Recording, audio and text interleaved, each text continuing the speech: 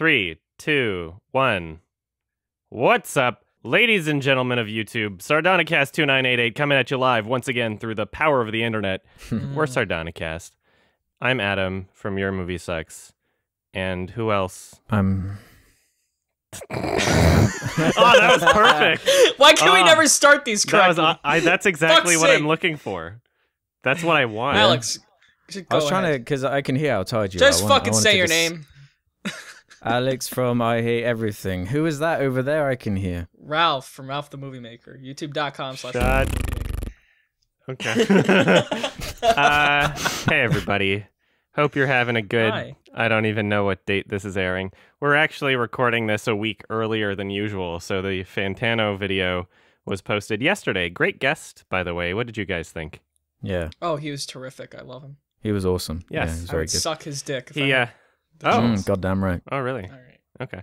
Mm-hmm. Certainly dispelling those rumors. Doing a great job at that. He was great.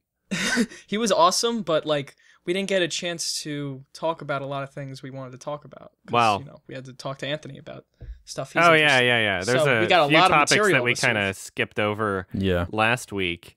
And the reason why we're recording this a week earlier than usual is because I'm actually out of town next week. Anyway, that's kind of not important. What is important is that we start talking about the given topics of the week. And so if there's this huge news story that happens before this podcast is aired and we didn't talk about it, it's probably because we recorded this a little early. Ralph, you wanted to talk about something, didn't you? Oh, well, I wanted to mention Channel Awesome, if that's okay with you guys. Yeah. 'Cause I feel like we should. Because it's... Adam, you said their incompetency has been well known for a year or so. But recently, a little document came out confirming our suspicions that Would you want to give the Cliff Notes version of what we're talking about here? So there's a place called Channel Awesome where the Nostalgia Critic, I guess that's the most famous thing on there, right? It's Nostalgia Critic, Doug Walker. You almost said Nut Shack. Yeah, I think I did. So Doug Walker and everyone running the company is incompetent, and there have been multiple issues like sexual, what is it? God, I forgot the word for it. Harassment? Sexual harassment. I was going to say sexual assault. I'm like, I don't think anyone got assaulted. All kinds of sexual harassment. I'm surprised you forgot that word, given your history. Yeah, it's a weird thing. I forgot. I don't know why. But so there's all kinds of sexual harassment going on behind the scenes that no one talked about. Apparently, Doug doesn't own the rights to Nostalgia Critic. Someone else does, and they keep him on the company even though he's incompetent, and he's the CEO. All kinds of shit. So I just want us to mention it a bit because I feel like we should.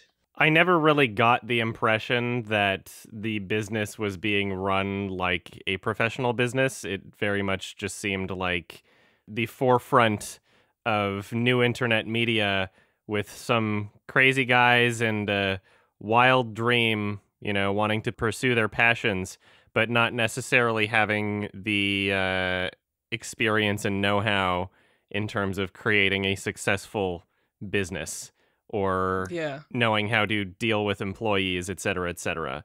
So I didn't read into it super far because I don't really care. But okay.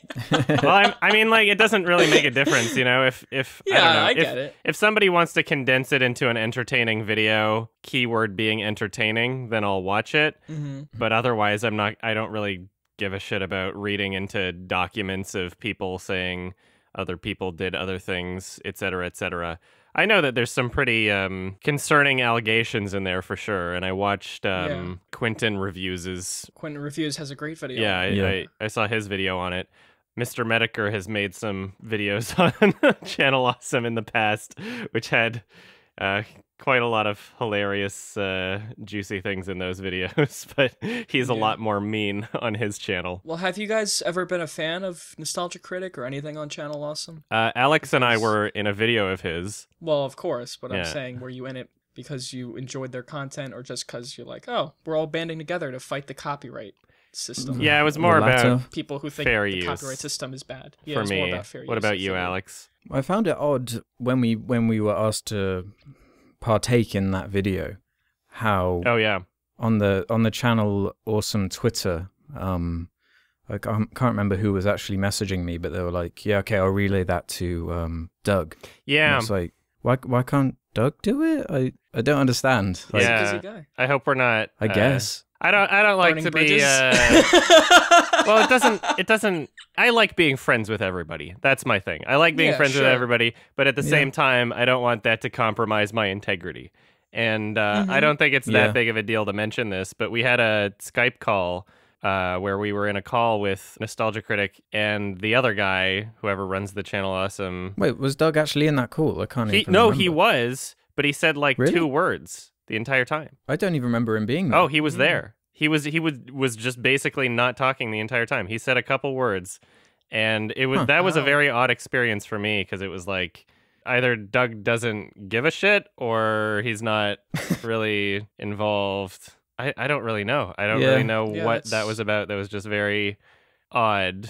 Especially when, I don't know, everybody else I know, it's like when you are the forefront of your channel, especially, you know, if you're marketing yourself like that, you would think that you would have some sort of a drive or passion or any sort of care to at least be the person interacting with other people that you're trying to get onto your projects, you know? Like, that was really weird. I found that very weird. Yeah, it was really strange.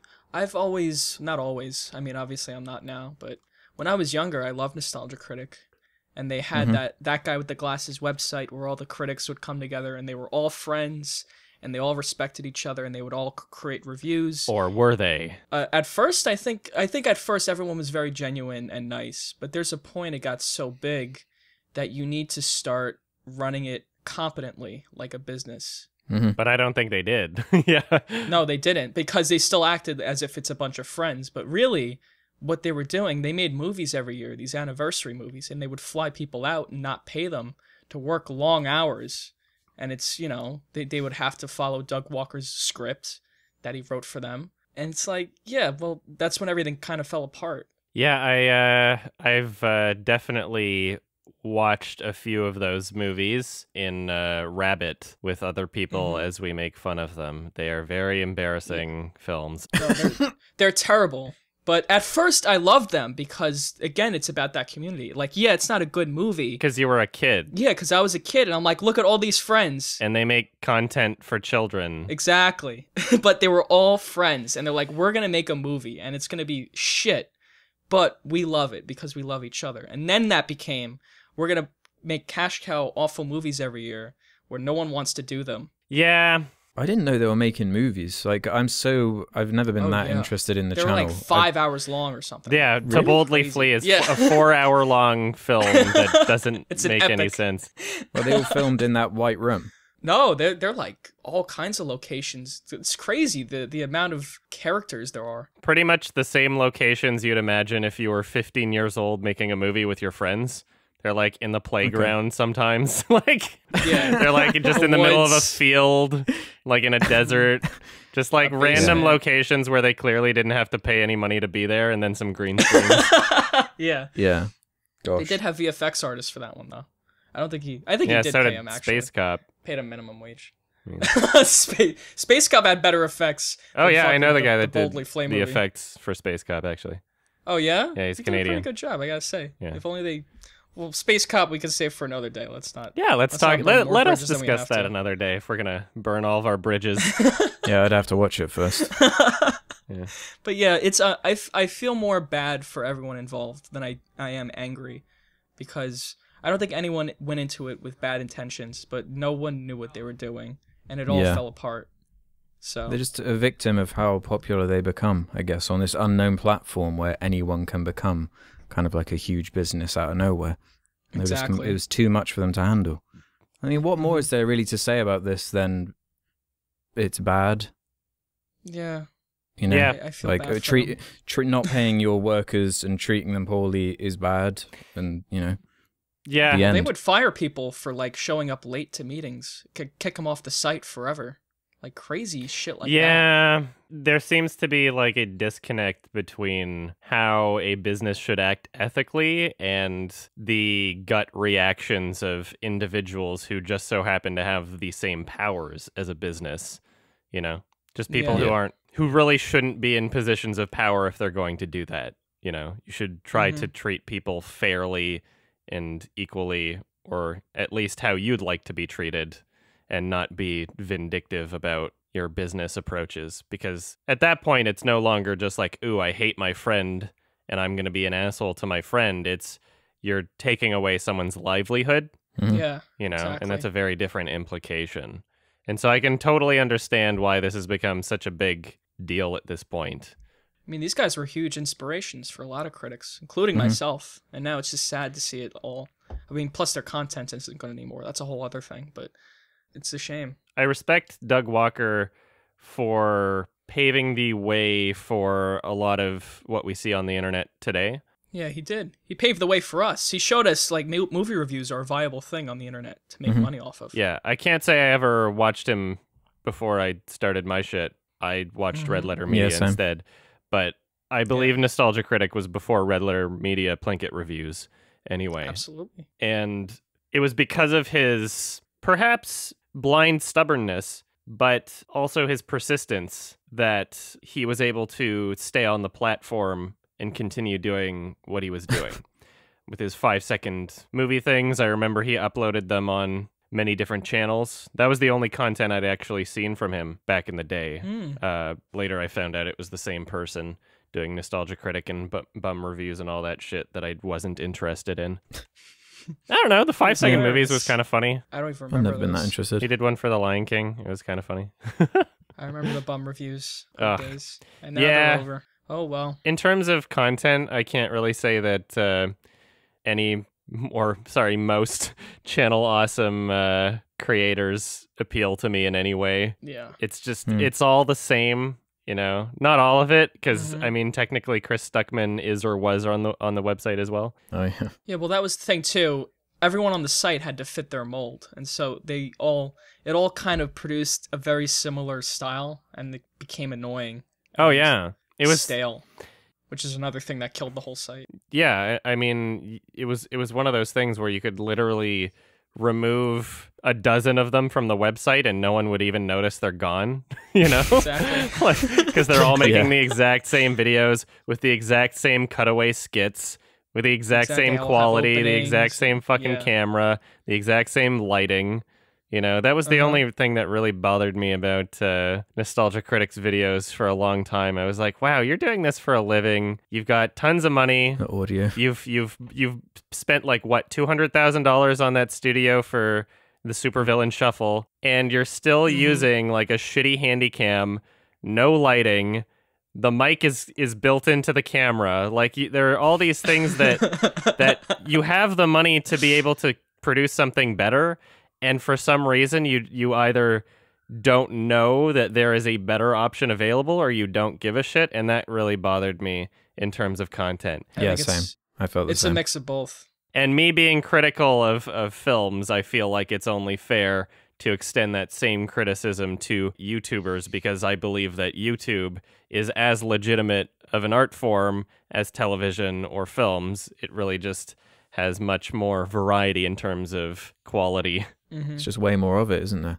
Yeah. So there's going to be Yeah. more. Anybody can Of everything. upload. But yeah, I feel Anybody. like it's important to be critical, especially of larger YouTubers in terms of their presentation and style and content overall. All Yeah, right. that's fair. Well, rest in peace. We can get off this dumpster fire if you guys. Yeah. Whatever. Talk Yeah, Who no This hard is- feelings. It's just sad. I didn't even want to bring this up, really. This was your Yeah, I idea, felt Ralph. like I should have, Yeah. especially since I loved them when I was a kid. Yeah. And it just pains me to see. Sorry. That's a good lesson for you, Ralph. Everything you love dies eventually. Don't look up to anyone. Don't be Because they'll mad at either be me. revealed to be a creepy Hollywood pedophile or like an incompetent businessman. Kevin Spacey, one of my favorite actors. Yeah, he was one of mine Oh too. my Yeah. God. Do we want to get on to something more Yeah, cheerful? I just want to, we have another topic that's not really that cheerful, but this great. is Sardonicast, so it doesn't really matter. I just wanted to say That's true. to end the Nostalgia Critic subject, don't be mad at me, Malcolm. I'm sorry. Who's Malcolm? He's he's the guy who starred in the Supervillain Shuffle, who is also a furry, that I see at conventions. Oh, okay. And we talk. Your furry buddies. Yeah, Okay. he's a tiger. Oh, okay. Yeah, so Wow. yeah, he's open about it. I didn't just leak it. I didn't just dox or Yeah. anything. So. I figured you wouldn't do that to the poor guy. Yeah. Go ahead. We got another subject here. Shoot. As we're recording this right now, there is a congressional hearing for Mark Zuckerberg, the Zuckster. What do we think about Facebook in general? Who the fuck uses Facebook? Who? Old We people? do, apparently. We all have Facebook pages. Yeah. I'm thinking of deleting it, honestly, after everything that's come out. Yeah, how often Elon do you Musk go on did that. Facebook? Never. Yeah, never. I haven't gone on it since like 2012. I'm on Facebook to respond to messages that are sent to me by my friends, because there's a certain portion of my friends that use Facebook. They all seem to be of the same relative political leaning.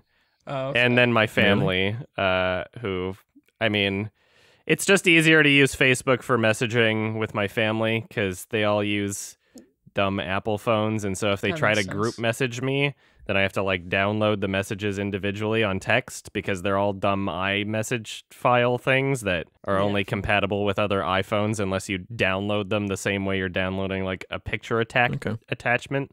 So that's kind of annoying. So I just tell them to group message me on Facebook instead, and it's easy. And then in terms of like, yeah, there's probably much better messaging platforms that we could all be using.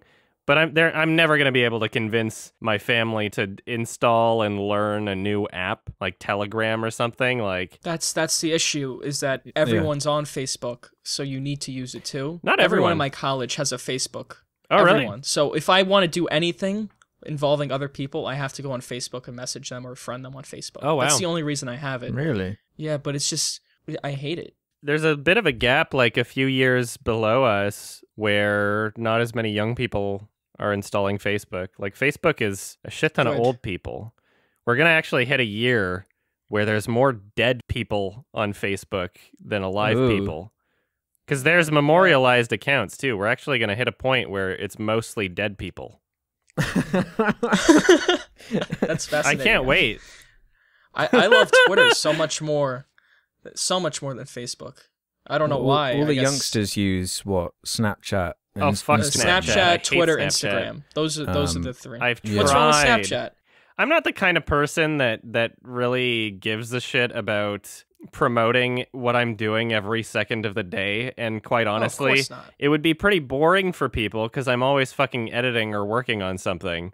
You know, I don't just go outside and snap a picture of ice cream or something. Like, that's not my life. So, Well, I'm not one of these people that like uses it all the time. I only use it for work mainly, or to take pictures of my dog in the case of Snapchat. yeah. But like I'm not on social media 24/7. So I get a healthy dose of Twitter. And I'm like, okay, this is fun. Yeah. And then you get to Facebook and it's everyone's just fucking whining about something that you have no interest in. All of the social media platforms that I use have their own flaws. I don't have an Instagram because I just don't see the point. You know, I'm like, what can Instagram do that I can't already do on Facebook or Twitter? I can post pictures there if I want. You know, Instagram's just for pictures. Yeah, Yeah. I That's have one for I my get dog. it. Yeah, that's what I have, one for my dog and one for myself, where I just post pictures of me and my dog, and that's it. That's funny. Yeah.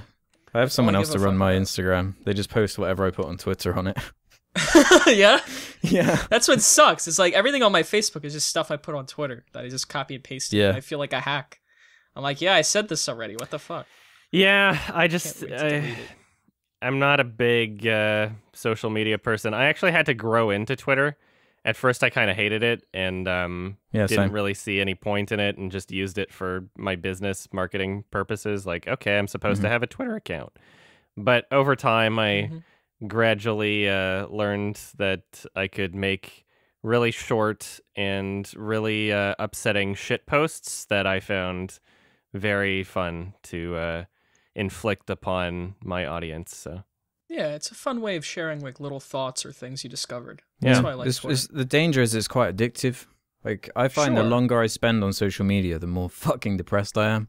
So I've been really Yeah. trying recently to just not go on it really. Yeah. Just now and again, maybe a couple Do you times use it a a day. lot for personal use, or just like to promote yourself and look I at use what like other people are WhatsApp doing just to on there? message my friends, but Yeah, that's what I use too. yeah, I never go on Facebook, or I just check Twitter like a couple times a day now, because it's too easy to fall into the, oh, I got a notification, let's check that, let's see what people are saying about me. Especially with your following. Yeah, exactly. It never ends. When you're just reading opinions all fucking day, you're never giving your brain a rest. If you get 400 tweets of people like saying, half of them are saying how fucking, we can't wait for your next video, and I hope you do it on this, or that video sucked and that one was amazing. What do you think of this movie? I say, yes, what do you think of this? What do you think of that? It's fucking exhausting. It's fucking exhausting. I just flat out don't check my notifications. If, let's say, I am like on a plane and I have Wi-Fi, or if I am like on a road trip or just like in the passenger seat of like a taxi and I have nothing to do or something, then perhaps I will take a small portion out of my day to check those notifications. And I don't want it to seem like I don't give a shit about my fans, because I check Reddit all the time. I feel like that's a more productive way to engage in conversations, because it's already curated. It's all the community has already decided what is more important in terms of questions that can be asked and what is bullshit that should be downvoted or removed. So I know that that it's already been filtered in some way. And I can, I can really easily just see like, oh, front page, like there's only so many there that I can be like, yes, I'll respond to this. But in terms of a Twitter timeline, like, no fucking I can't do it. I can't keep up with it. Yeah. I can't. Yeah. There's a lot of questions that people ask that I've already been very clear about, and they clearly just either haven't seen my video or like, why don't you make a review on this? Like, all you had to do was just fucking search it up. That's all you had to do. You had to search it in I've YouTube. had that so many times. That's all you had to do. When you say things like that, though, you sound like an asshole, and you can't help it, because I feel the exact same way. There's so many people sending you so many messages about so many different things. You can't fucking handle it. And at first, when you're, a up-and-comer YouTuber, every notification you get excited. And then there's a point it becomes annoying. And you're like, yeah, I just don't want to fucking. I deal with remember people. under 100k subs, I would like check every message I got on Facebook, every comments. notification on Twitter. I was like, yeah, every comment. Yeah, I'd go through all of it, and eventually it just gets too much. Yeah. Now it's like 50,000 say I'm gay or whatever. I don't think it makes us sound like assholes, because if there is some person out there that's like, oh yeah, you should check every one of these, what they're basically asking for is for us not to make videos, because like that wouldn't be possible. Like, in order to make the content that you guys like, which is why you're subscribed and why you're following us in the first place, we cannot check all your comments. I'm sorry, it's not possible. So call me an asshole, but I don't think that it's an asshole-ish thing to do. One of my favorite things about doing YouTube stuff is fan art. It's like my absolute favorite thing. I love that too. But finding it, I find to be quite difficult sometimes, because one of the best ways is through Twitter. A lot of people send you it, but they tag you in it, and you have to scroll through every other type of notification to get to it. So I end up having to look at DeviantArt and Reddit and stuff to try and find them. And I'm sure there are loads that slip through the cracks, and I can never favorite or anything, which really sucks. Yeah, that is really unfortunate. So I will say to anybody in my audience or our combined audience, like, the best way to get me to notice something would be through my subreddit. And if you get downvoted to oblivion, then I'm sorry, and perhaps maybe you should make a better post. I don't know. Yeah, you're right. You're totally right. Yeah, let your community curate it for you and decide what is important for you to be able to see. I think that makes I'll check my Reddit sense. every day. It's the one that I will maintain and look at, because it's where, like, you're right, it just filters all the shit out. If something important is happening, that's where it's going to be. Yeah, that's why I migrated from 4chan to Reddit. Once I started using Reddit, I didn't use 4chan anymore, because I was like, you know what? You can get whatever experience you want on Reddit. You can subscribe to whatever subreddits you want, and you don't get a bunch of idiots that are, well, you do get idiots. You get a different kind of idiot. Don't piss off the 4chan people. Well, 4chan people, those are the guys that send bombs to your house. Those are the kind of people 4chan people are. They'll SWAT your fucking house. They're the people who found that flag Shia LaBeouf put up in the middle of the desert, and there's like a blue sky in the background, and they're like they like found the fucking stars and mapped it out and found the flag. No, yeah, I mean, there's tons that 4chan has accomplished over the years, and if you're looking for a great YouTube channel on those events. There's Internet Historian has some great videos on a lot of those. Yeah, that's a good one. I don't know, like the whole community of 4chan is just barely existent anymore.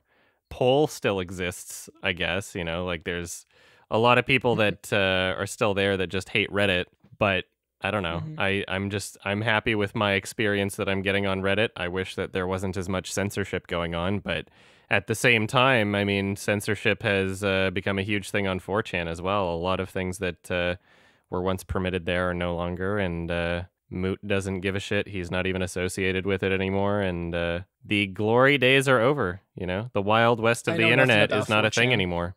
So the theme of this episode is everything we love dies. Yeah, that's the theme of 6 Feet Under. Wow. And that, yep. Just everything. And Synecdoche, New York. Sardonicast, everybody.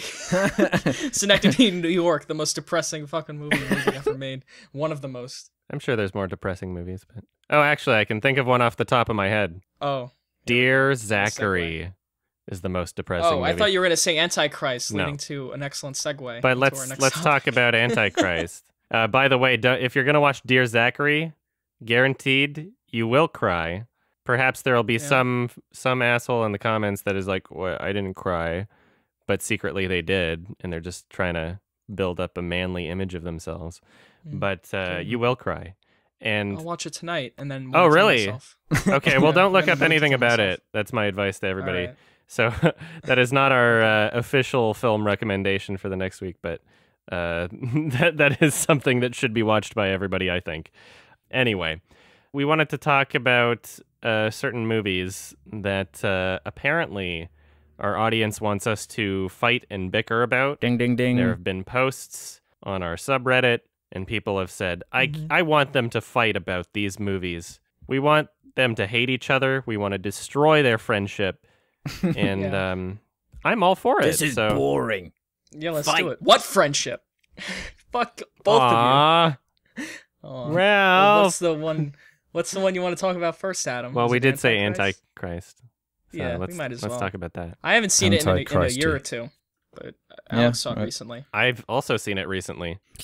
Oh, okay. Me for like the 7th time or something. I'll be like the ref of this one, because I know the movie, but it's been a while. I obviously love the film, but Alex might have some different I saw it the opinions. other day, and can't really remember anything from it. It just wasn't engaging to me at all. I thought it was so fucking boring. What? It was like, because I just watched Dancer in the Dark, and I was like, this is fucking awesome. Oh, more. Oh, so you wanted to experience another Von Trier. Okay. I see. Yeah, I wanted to like dive into his other works I haven't seen, and I was like, okay, this one's clearly more horror drama focused. Let's see what comes from this. And I was just waiting and waiting for something interesting to happen. And the whole time I was just like, well, I guess the intro is really fucking cool. It peaks very early on. It's like the best That's absolutely the highlight, is that the opening is beautiful. I think it's one of the best opening scenes of any movie. The close-up of the dick. Oh, I would agree with you, except the rest of the movie's pretty bad, so... Yeah, it's like there's such a contrast between that and what it sets up compared to the rest of it, in my opinion. There are a couple of other like really memorable shots, like the one in the tree that's on the poster. It really lost me at that point where like the fox Chaos. Yeah. Right. I was like...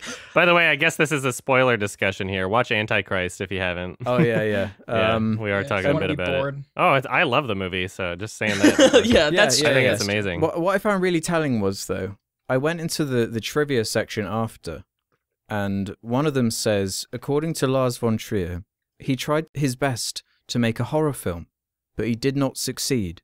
And that's kind of my biggest problem with it. I was trying to figure out, do you want this to be a drama? Or do you want this to be scary or what?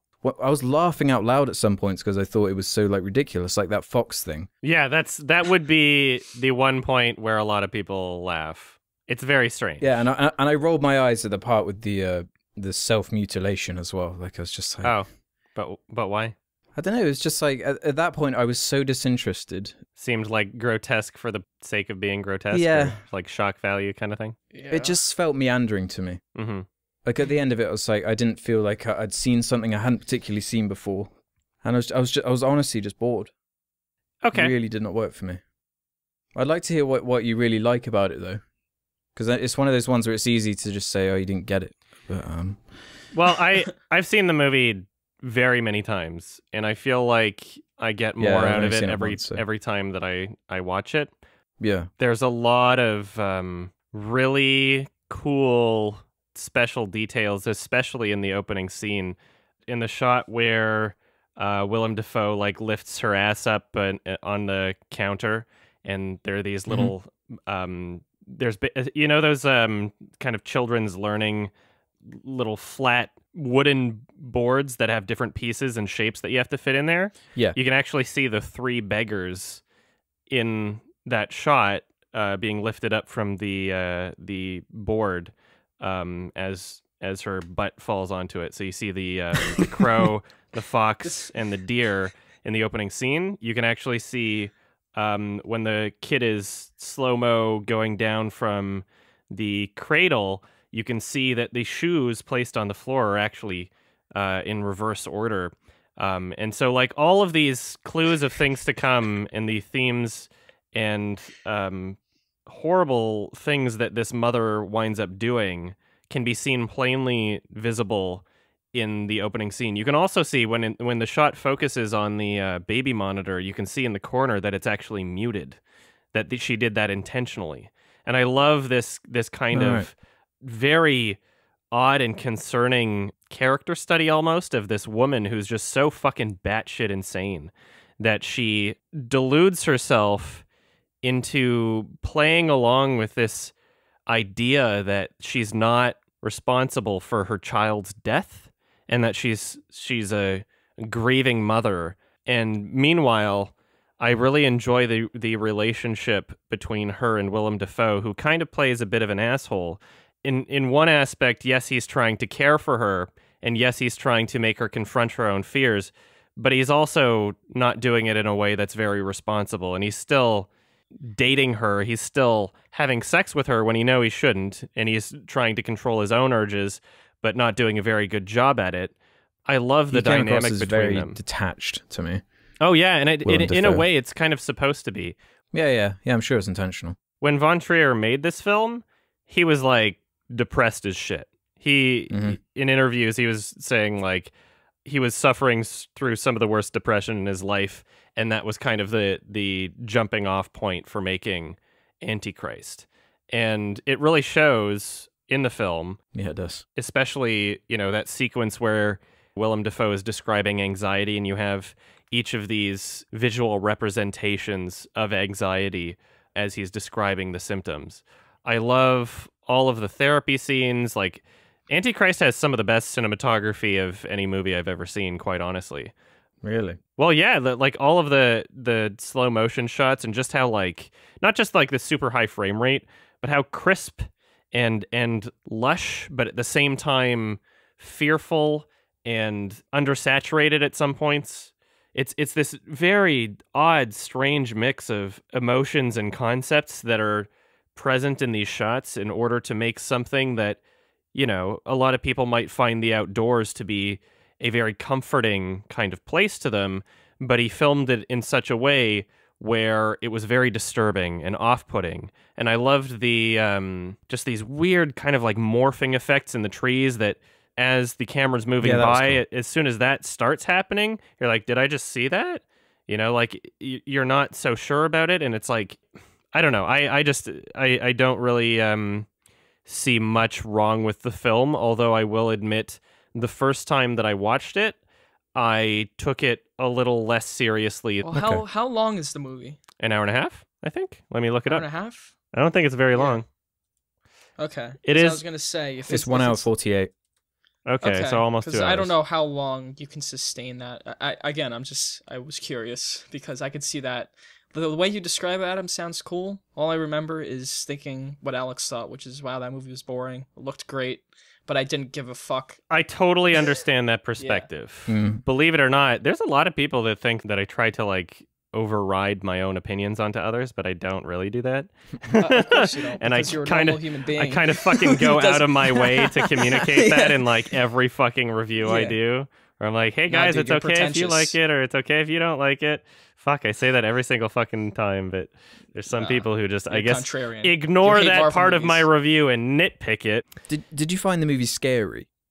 Yeah, very, very do you find it Well, scary? it was a different kind of fear than what Yeah. you're used to in a horror film. So, like, when I watched it most recently, it was about a month ago, and I had some friends visiting from out of town, and they both really like horror movies, and so I'm like, okay, I'm going to show you a bunch of horror movies that you've probably never seen in my collection.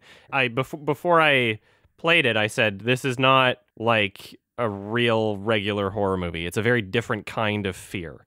And I feel like with so many horror films, especially found footage that we see nowadays, they treat the idea of suspense as just silence or a lack of things Strings. happening, you know, when the character's holding the camera in a found footage film and they're just like walking along, and it's supposed to be really suspenseful, but if you put that in any other movie, it would just seem like boring, you know, and there's nothing to it. Whereas the suspense created in this film is almost kind of like this nauseating experimental visuals, you know, like this whole filmmaking experiment that he did. You look at the special features on this film, there's a lot of shit that he put into this movie that he'd never actually tried before, and so they had to shoot a lot of test footage, and I think that it worked out really amazingly. There's a lot of really ambitious things that he did in terms of the filmmaking itself, and as you guys already know, like, I'm huge on presentation over everything, and I feel like the presentation of this film is just mind-blowing when it comes down to especially the cinematography. I'm gonna say, in terms of you saying it's disturbing, this is an issue I always have with Lars von Trier. He tries way too hard to be disturbing, and for me, most of the time, it comes off as comical, like an edgelord. I don't think he knows what he's doing all the time, for sure. Oh yeah, And I mentioned that in my the scene where Nymphomaniac review. she beats up Willem Dafoe's dick, right, and then jerks him off, and blood comes out or something. Yeah. That like I'm there. I'm like that's just fucking stupid. Yeah, that's I also rolled my eyes there. I mean, that was disturbing. I don't know if you agree. For me, I was that's disturbed just at like that. that's ridiculous. No, I think it's hilarious. Okay. Because it's so like, well, because there I don't see a character doing it. I see Lars von Trier because I know this fucking guy from all the movies I've seen from him, and he's always trying to do shit like that, and it comes across as like stupid to me, like a Saw movie or something, doing something. Well, like that. in a way, I mean that she. Okay, so it's not just, oh, she's a crazy bitch, right? That's not all there is to her character. It's that she has convinced herself that all of these forms of pleasure that she's seeking is, you know, it ties into the scene at the beginning where the baby fell out of the window while she was having sex, and at least for the majority of the film, she's pretending that she didn't plan that intentionally, but the entire concept that she plagues her mind with, and all of these witch burning materials that she's reading about the evil of women, and therefore the evil of nature, and therefore the evil of human nature, which is pleasure. Like she is convinced in her mind that her sexuality is Satan, right? And so that's why she cuts off her own clit. It's not just like, ooh, masochism, like, haha, I'm so crazy. And that's why she, destroys his fucking junk too. It is connected. It's not just completely random. So sure, but there's a way of doing it that isn't so comically over the top. Of course. I say this line from Woody Allen all the time: "If it bends, it's funny. If it breaks, it's not funny." And I apply that to everything. Mm-hmm. But like that's a great example. It's not funny, obviously, but it goes too far. To me, I mean, that scene, yes, it's ridiculous for sure. Yeah. And it's really out there and incredibly disturbing and fucked up and graphic, but that's part of what makes the film what it is. Like I think that something that Von Trier excels at is being such a crazy fuck himself that he's willing to put all these insane things in his films that no other director would. I can't think of another director that would do something like that unless they were trying to make some sort of fucking, I don't know, a Serbian film or something. I didn't like that very much. That another that wasn't one. a very That's good. just like, Well, yeah, I mean, what a hate that Serbian film film is missing compared to Antichrist is amazing cinematography and performances. You know, like Yeah. all of the qualities It's that I definitely a better seek made movie for than that. in a film in terms of presentation. A Serbian film has none of that and is just all shock value and no substance. Whereas this is able to still make an artistic film that is incredibly well directed and well shot. Sure, I get you. It's a matter of taste. Oh yeah, of course. And so I can totally understand people hating this movie because everybody looks for something different in a film. Yeah. I wouldn't say I hated it. I could tell and feel what he was trying to go for, and as much as I was trying to enjoy it, just something wasn't working for me. Like, when you sit down and watch a film, all you can really talk about is the feeling it made you feel. And if it made you feel nothing, if it got no response out of you, then Exactly. what value does it have to you? All right. It just wasn't effective for me either. And there's no subtlety in it for me. Yeah, wow. Again, you're like, okay, we got to cut off her clit. And so you both only watched it once, right? Yeah, we both only... I've seen it... Again, if I see it recently, maybe I'll change my mind on But it. the problem is, I've after only just seen it watching once. it, the things you're saying made me want to watch it again, but then I remember, man, I have to sit through that bit again. Why would you want to? Yeah. How about you give it a couple years and then go back to it? Yeah. I'm not the type of That's person to fair. be like, oh yeah, you just have to watch it again until you get it, because maybe you'll feel the same way, and it's not really about getting it. It's about experiencing something more out of it, I guess. Ralph, I would recommend to you to check it out at some point in the future. People are very stubborn about that. Like, oh, I have my opinion on the movie. Don't force me to change it and watch it again. But it's like some movies you should watch again and you'll you don't appreciate it have more to. as you grow older. Or like I hated 2001 the first time I saw really? it. And now it's like one of my favorite fucking movies same. ever. Yeah. I immediately loved it. I was drunk out of my mind by myself in my That's room. why I was doesn't like count. 15. I'm like, what the hell is this? I hear this is the greatest sci-fi movie ever. But when you're older, you appreciate slower pacing and subtlety. Exactly, yeah. I think I was 15 too. Yeah? I don't know. All right, so you're smarter than me, you fuck. I got it. I was just making a joke because I said I was drunk out of my mind, but I was probably more like 17. Okay, there you go. You contrarian, pretentious film critic. Yeah. A lot of people don't understand when I'm making jokes and think I'm just being an asshole all the time. Yeah. I think no matter what I say, I'm an asshole to some people. Oh, voice crack. Some people. Some people. Any last thoughts on Antichrist? You too? All I'd say is, despite how I feel about it, I still think it's a movie you should watch, because there is a lot to like about it. Okay, great. That's interesting. All right, recommendation from Alex if you weren't already sold on the graphic genital mutilation we talked about. I will say one thing, Alex, if you're looking for a Von Trier experience that's closer to Dancer in the Dark, try watching Breaking the Waves. That's a good one. I enjoyed that one very much. So it's very different. I mean, Dancer in the Dark is a one of a kind movie. So, but it's it's one of the closer ones that Von Trier has made, I think. Awesome. Okay. All right. There was another film that everybody wanted us to argue about, or at least I don't know if you've seen it, Alex. Isle of Dogs. He saw it. Oh, you did? I love dogs. Oh, I know I you love do. dogs too. So basically, Got that Ralph made a video, and I watched the first half of it. How dare you? You clicked off it because he was so angry. Well, because I wanted Only to half? hear your thoughts on the podcast anyway. Oh, okay. And I gave Isle of Dogs a 9 out of 10. So far, what I noticed is the contrasting opinions in the writing. I said that the writing was great. I said that it was a well-written film, and you had some issues with the writing. I had quite a few issues with the writing. Alex, how do you feel about the film overall? I absolutely loved it. I thought it was excellent. Oh, okay. So unique. Yeah, I thought it was brilliant. Are you familiar with much Wes Anderson material? Yeah. A few months ago, I rewatched Fantastic Mr. Fox in preparation for this movie to see how it would compare, and I liked it even more than that movie. How far back have you seen Wes Anderson films? Many years.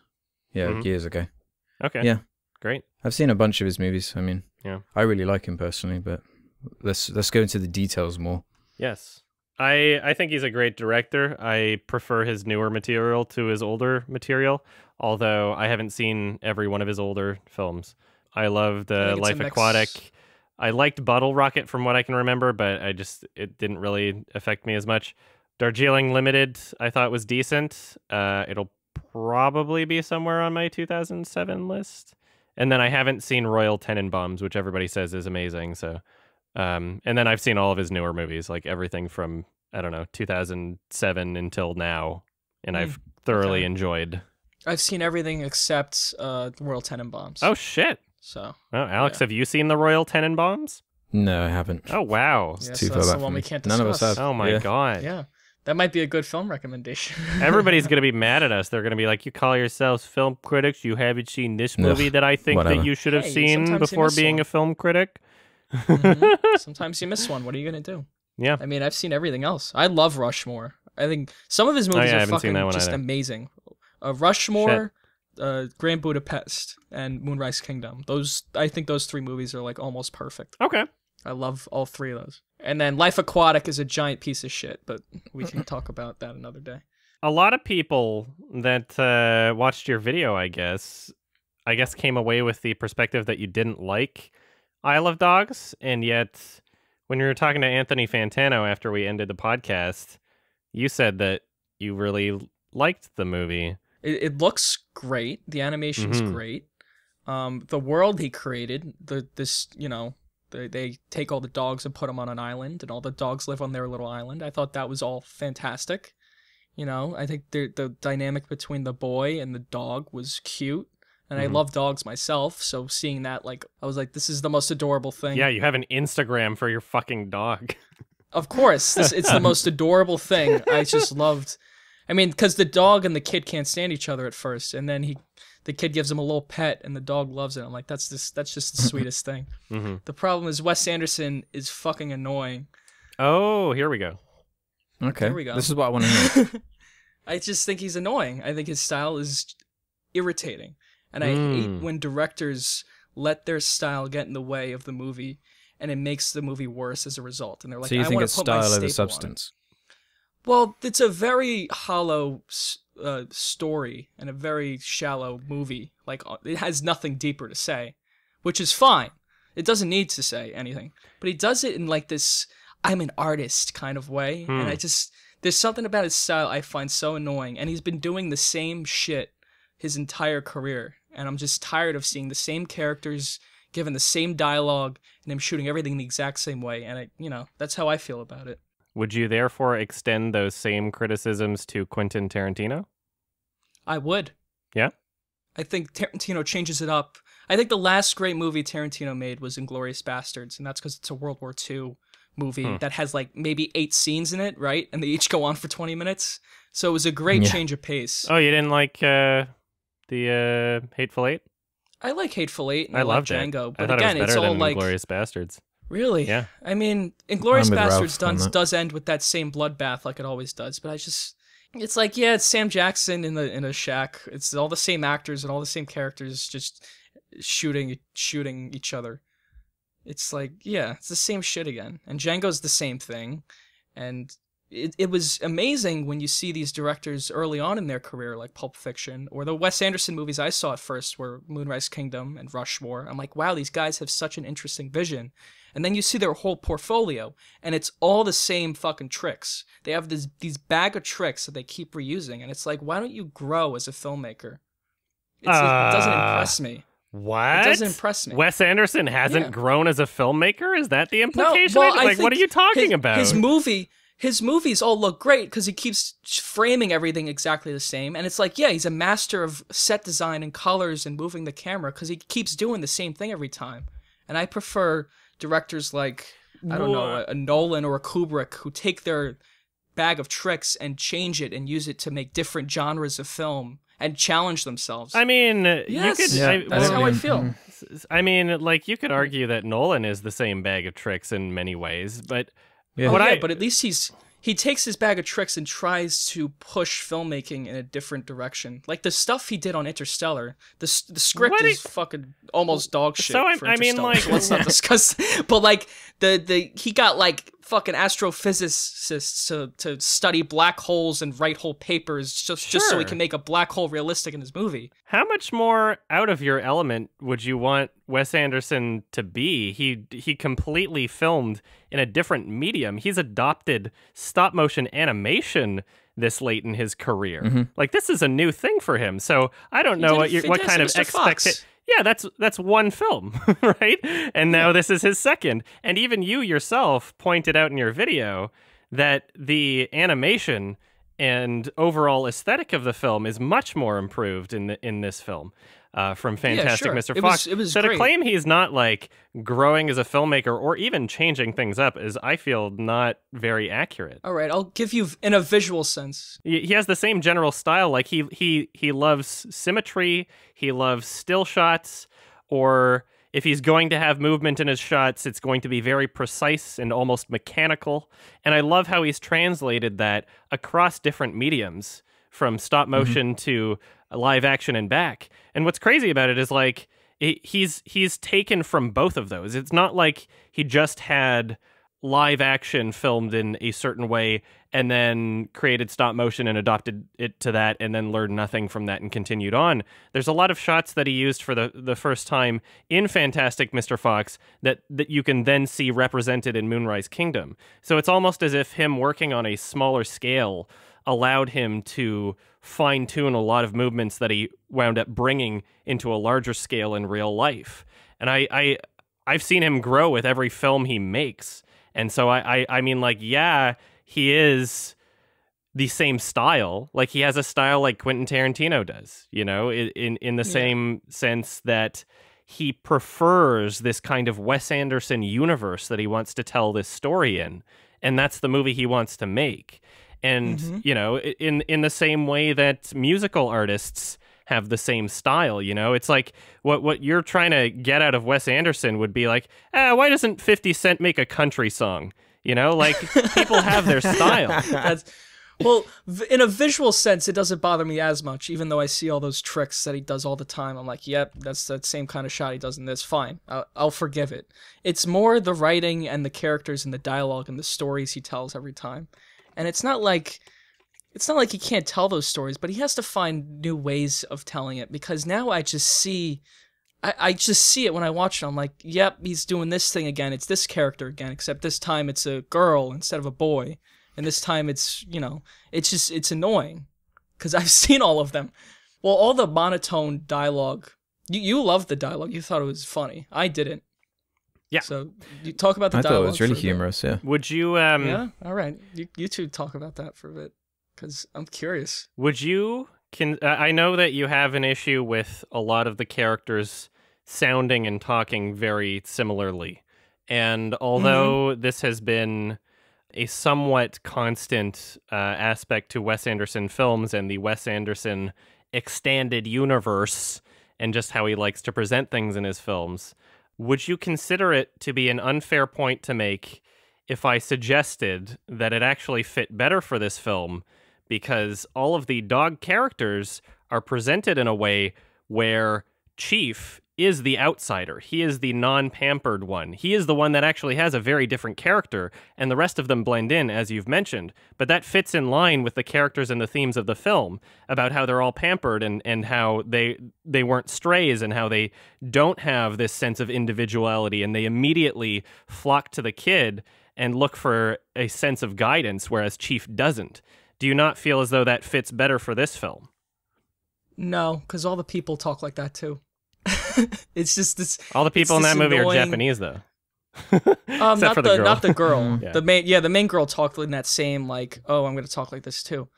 I mean, I get what you're saying, but I don't know. Let me get back to you on that. That is a good point.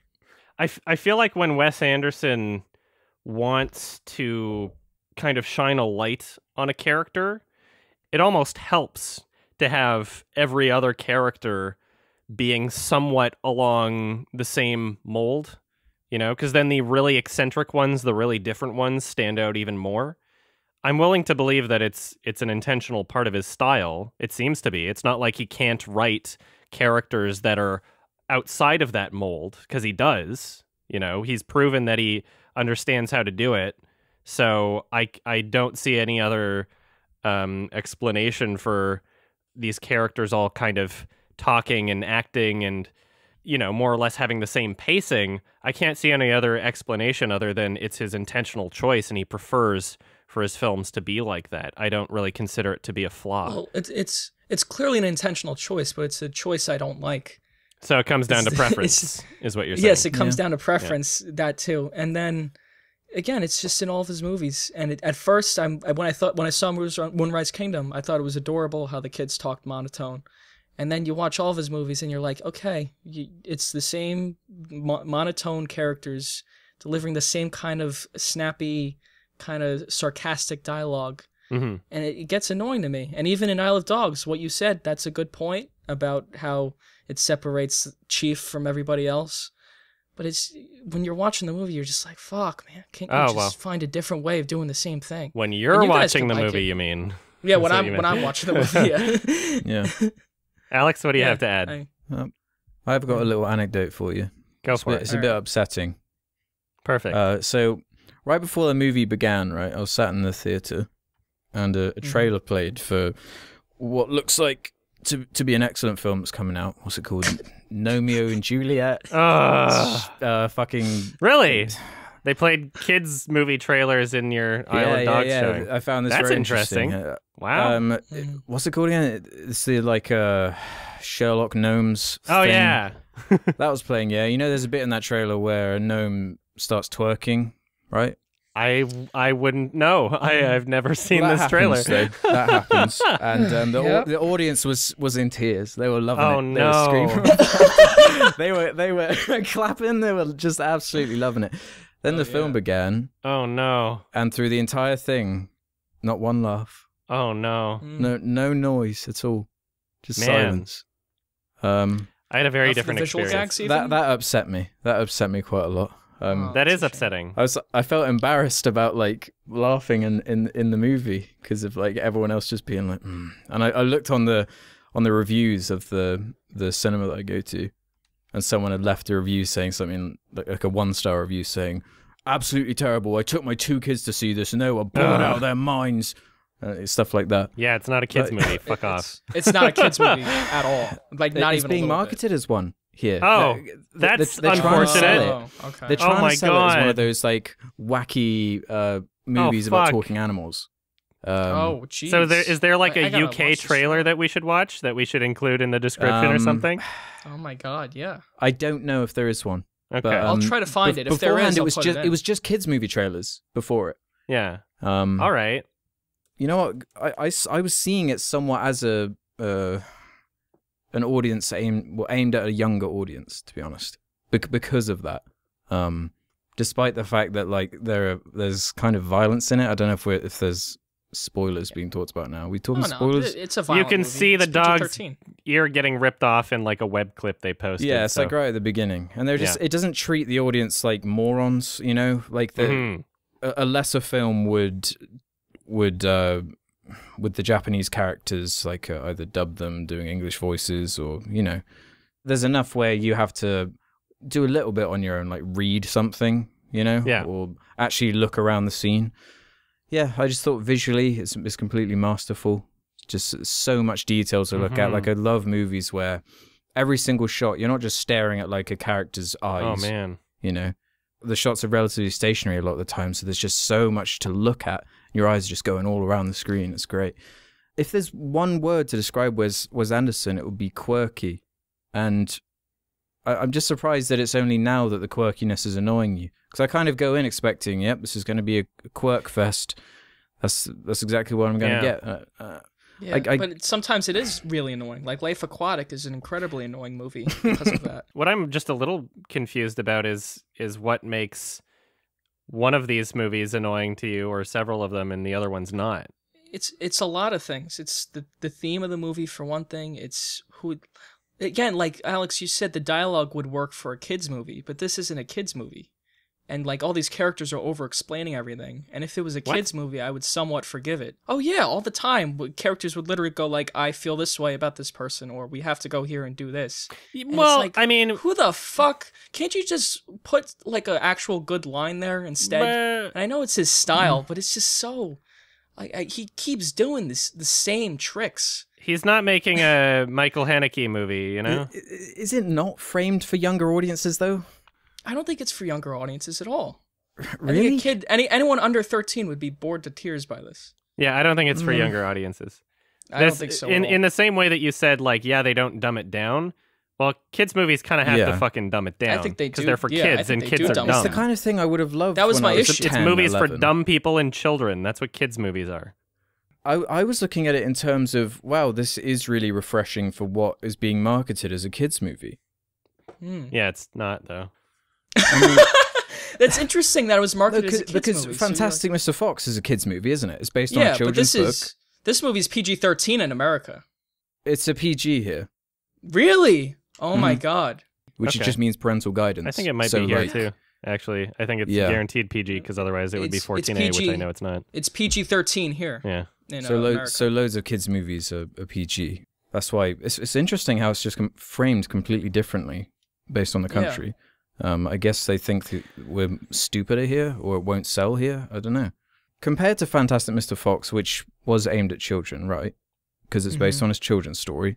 So it made sense to me to go into this expecting something somewhat similar to that, looking at the PG rating and looking at the trailers.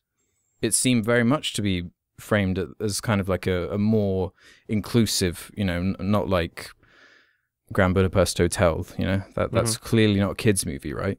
It's not filtered, Even Fantastic Mr. Fox had they say cuss instead of actually swearing and stuff like that.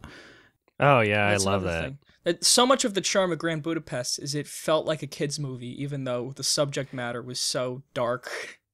Yeah, it was very upbeat. Tonal shifts in it. I would argue that children would be more entertained in Grand Budapest than Isle of Dogs. Really? Yeah, you know what? I think so too. I mean, despite the violence. Well, I mean, yeah, there's a lot of mature themes that would probably though. just go over their heads in the first place. So I remember there being a lot of sexual stuff in that movie. I don't remember. Yeah. How much sexual stuff? Pretty. Oh yeah, the older. Tilda Swinton and. Yeah, I think he would fuck older women. Yeah. That was a great movie. I looked it up. It's also PG in Canada. In the Netherlands, it's 6, which is kind of funny. But PG is like pretty much any age as long as the parent's there, so it's the same thing. Do you know what else I was thinking about, though, with it being stop motion in particular? Yeah. Which is an art form I really adore as it is. So yeah. Anytime we get a new one of these, like I just really want it to be good, just because they're so visually interesting and unique. But what was that last one that had Matthew McConaughey as like a bug and a... What the fuck was it? Oh, Kubo and the Two Strings. Oh, Kubo. That's another one. Yeah. I was thinking about that movie and how it's like it just had nothing going on, like in comparison with something like this, where there was careful thought. Great animation, though. Yeah, it had amazing animation, but there was just something lacking from it in terms of the style, like the story. Whereas with this, I just found it engaging from beginning to end, and every time it started to dip, something new happened, with be it the story or the visuals or just something unique, be it the structure or anything like that, just made it stand out far more than the average animated movie that comes out. I think it's really unique in that respect. I don't mean to be the downer, but did you guys enjoy the subplot with the girl? God, what was she even doing? She was trying to find the file or some shit. I enjoyed it, and I particularly enjoyed it for reasons that I can't explain because it would spoil aspects to the film. But it did add an element of question, and it subverted my expectations as to how the conflicts in the film would be resolved. So that's what I felt added to the film. And it didn't really take up a whole lot of screen time at all. Her scenes were very not all that important to the film, but they did add a level of subversion to my expectations and kept me not expecting how things would be resolved. It was definitely my least favorite part of the movie, for sure. But I can agree with that. I think the core of what made the story great was the dog island and the relationship between the boy and the dog. And whenever the movie's focused on that, it really works. And anything else I thought was less interesting. Whenever they focused on his uncle or that girl, I was like, this is not where the meat of this story is. That's not where the heart of this movie is. The heart of this movie is with these two. So, no, and plus she really, I mean, I guess she kind of serves a purpose in the plot, but not really. Like, what she does is almost so, insignificant. They could have found another way to write it in like 5 seconds, and it would have worked. In the grand scheme of the film that I cannot explain right now because it would spoil things, she is not insignificant. And I guess I'll talk to you about that later. She isn't. She does heavily affect the entire course of the film, really. She really does, and if you can't remember why right now, then I'll explain. No, I do to you remember later. why, but it's so like yeah, she discovers a thing. No. And then that thing really That's not what I'm talking about. Okay. Yeah. I'm talking about something completely different. So I'll explain it to you later. Yeah. What I would like to say, though, is this was rated PG in Canada, and it's very interesting that you had that experience in the UK, Alex, because my experience was the exact opposite. Really? I saw it the very first available showing. I saw it. So it was about 1 p.m. on a Wednesday. Very strange for it to have the first showing at that time, but it was a very small theater, but it was relatively full. It might have been packed. I don't know. I don't think it sold out, but it was pretty full, which is a very rare occurrence for a 1 p.m. show at a movie theater.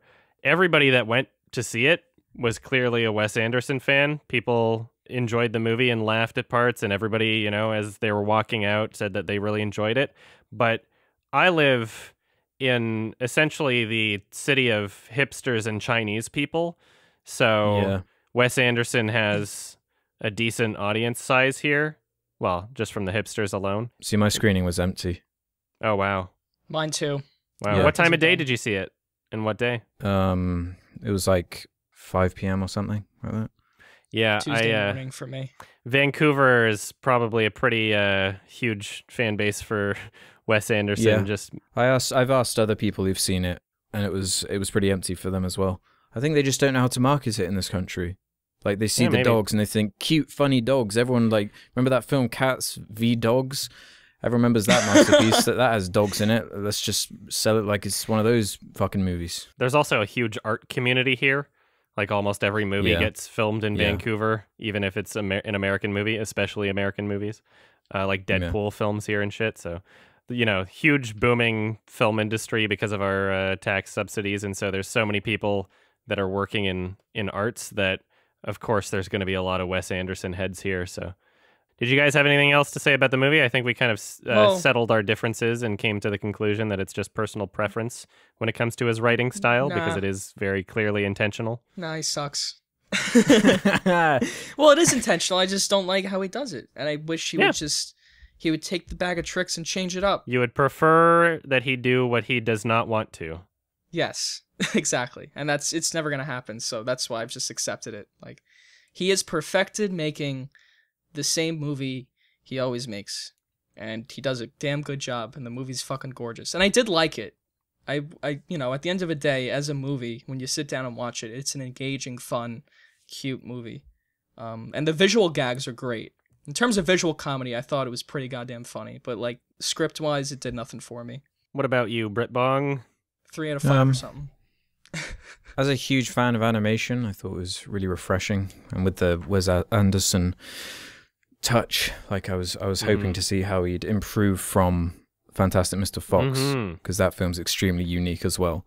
Go on the Fox Searchlight YouTube channel, and they've been posting a lot of behind-the-scenes featurettes of the animation process. It is fucking mind-blowing. Each one of the freckles on her face is like hand painted. None of the models were 3D printed.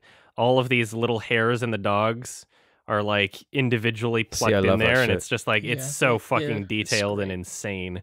And honestly, I can't think of a stop motion animated film that has better backgrounds than this.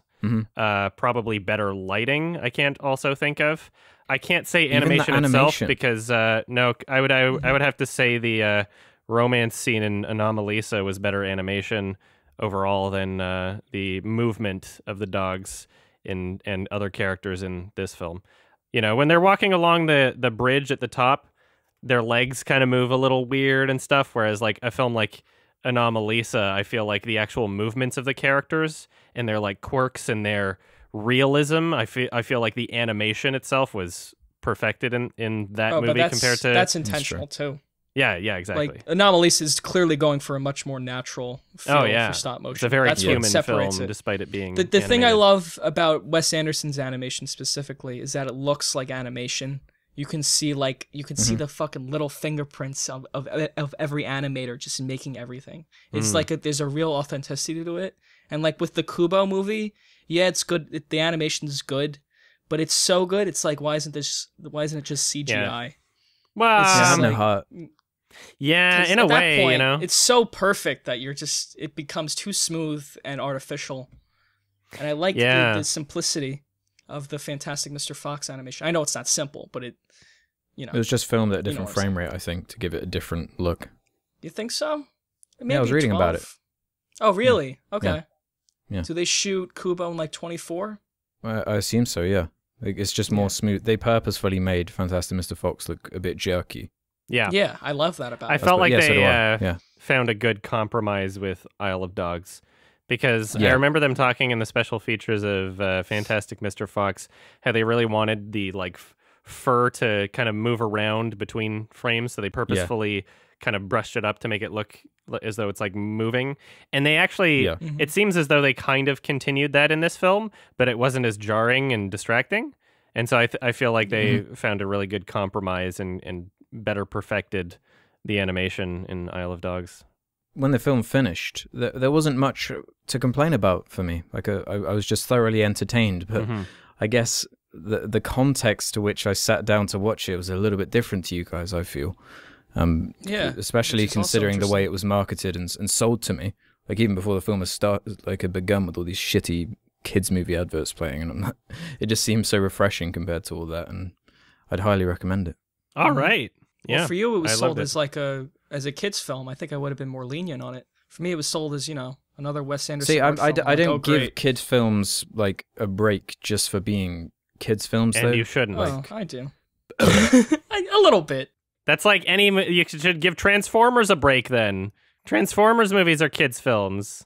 You can't explore really complicated themes in a kids movie, and you have to simplify characters a bit. Well, for a movie kids. isn't just bad because it doesn't explore complicated themes. There's plenty of movies for Sure. adults that don't do that, and they're not bad because they don't. Of course. So, Good point, Adam. It's just with kids' movies, like there's a certain mold that is way more prevalent than the variation of what you get in other audiences. Yeah. You know? you can make an amazing kids movie if you really fucking try, and if you don't allow yourself to get in the mindset of, fuck it, it's for kids, so I don't give a shit, which is unfortunately what most kids' movies do, especially in the script writing process. Whereas something like the Lego Movie, amazing, I think, Brilliant movie. fantastic Absolutely. movie. amazing. It's amazing Perfect for movie. kids and adults. You know, you can have both. You just have to be talented and give a shit. You know, and that's the issue, is that a lot of people just don't give a shit.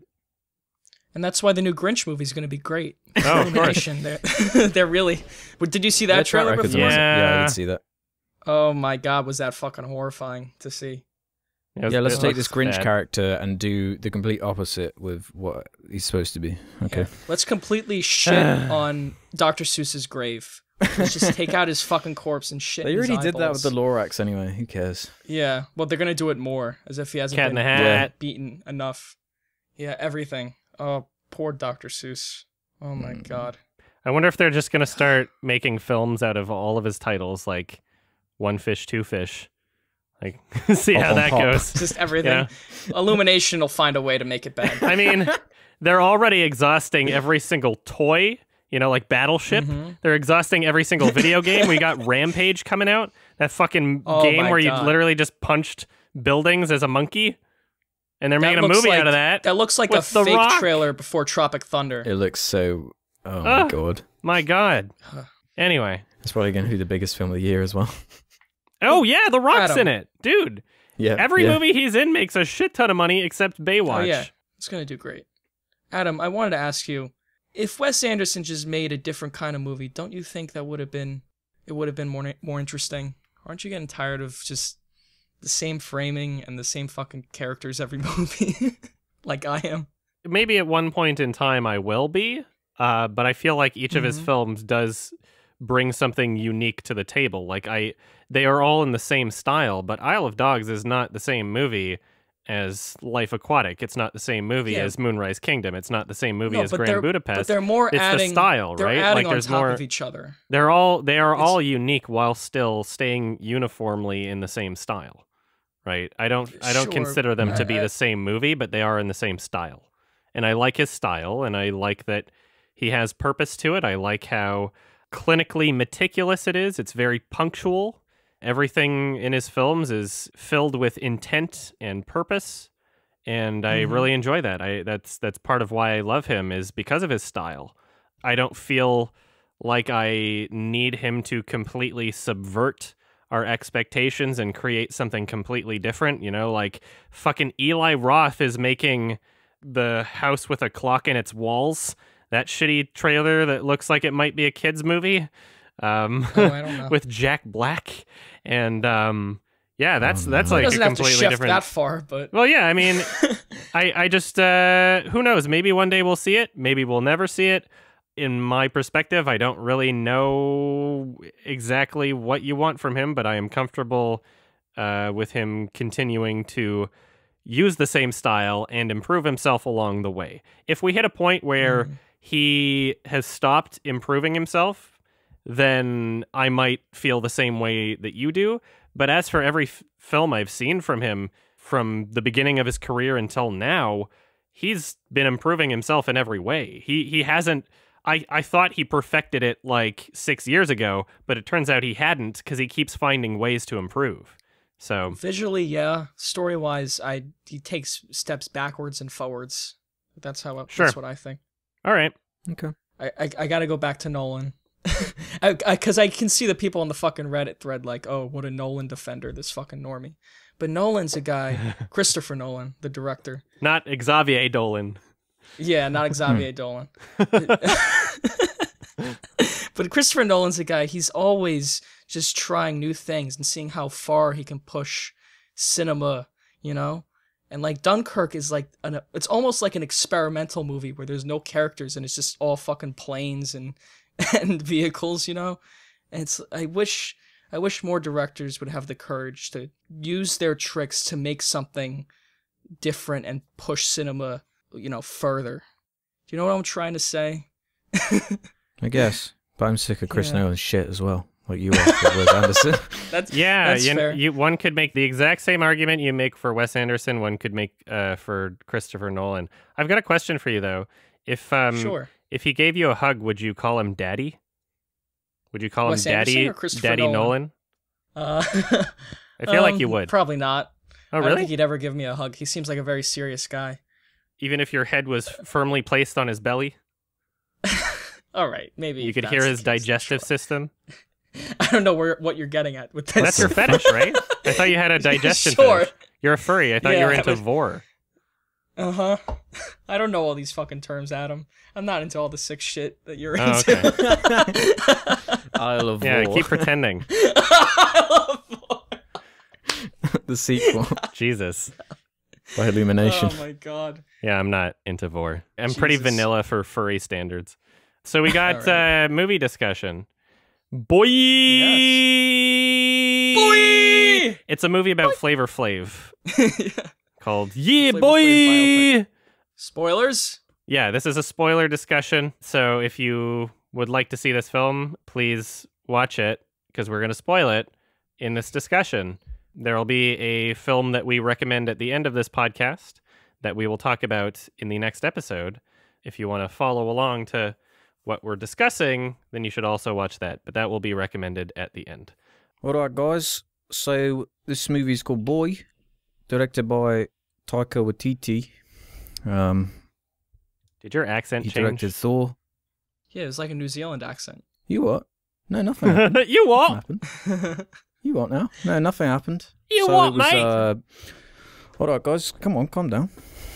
So we're talking about a little kid called Boy.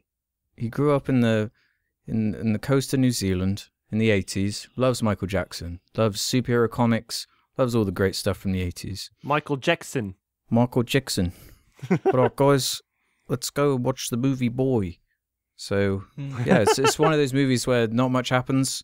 Well, actually, a lot happens in terms of like characters growing and changing, but it doesn't have a story as much as it's about a boy who doesn't have a dad, but then the dad breaks out of prison and then comes home and digs up their garden to try and find some money, and that's kind of the whole story. But everything around it is what's interesting. What did we think of Boy, My Boys? Loved it. I enjoyed Loved it.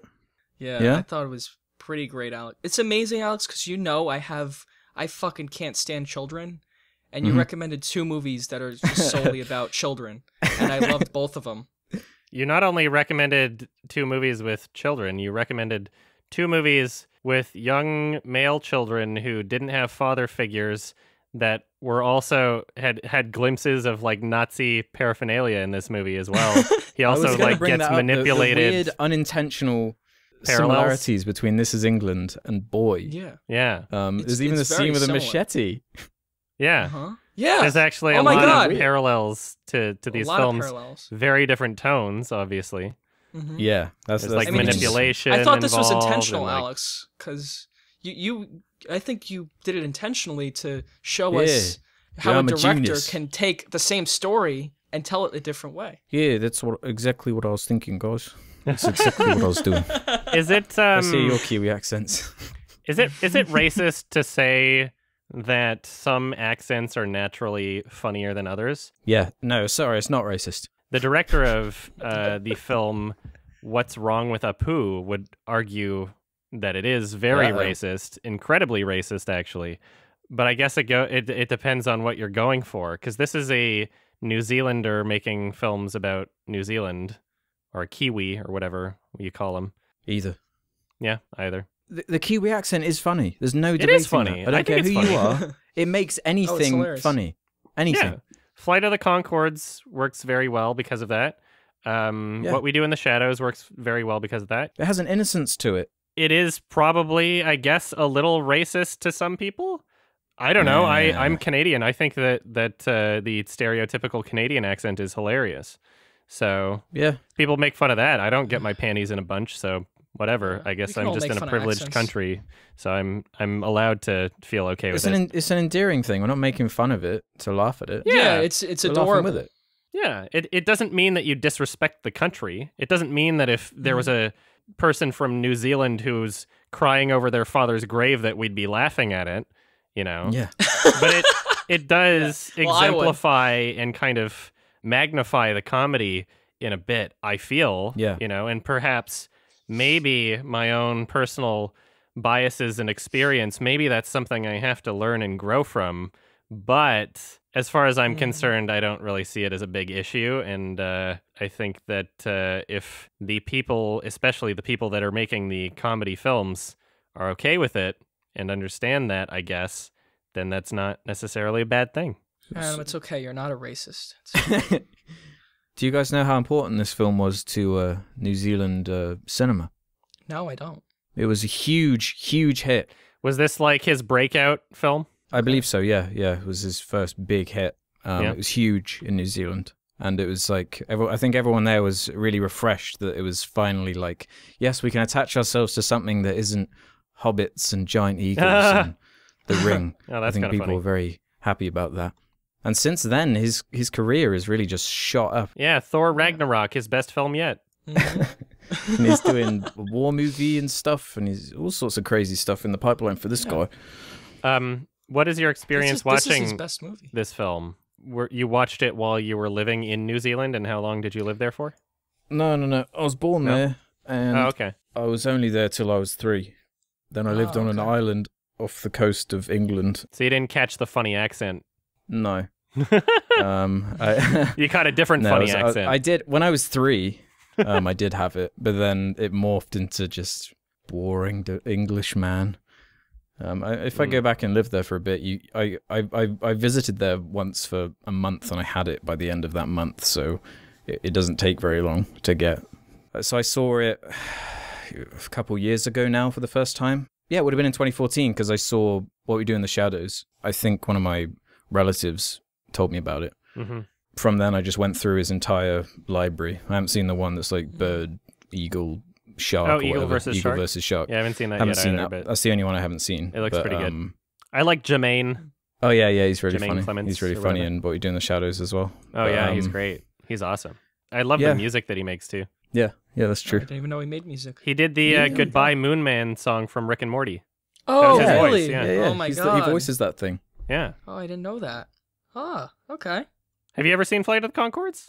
I haven't. No. Oh, you should check I it know out. of the guy. I've seen a bunch of totally episodes. should. I've been meaning to rewatch it. Yeah, it's only 2 Yeah? seasons long. It's great. Taika Waititi directed something like 4 episodes of that show. I know he was involved in that, so. And he's in it, right?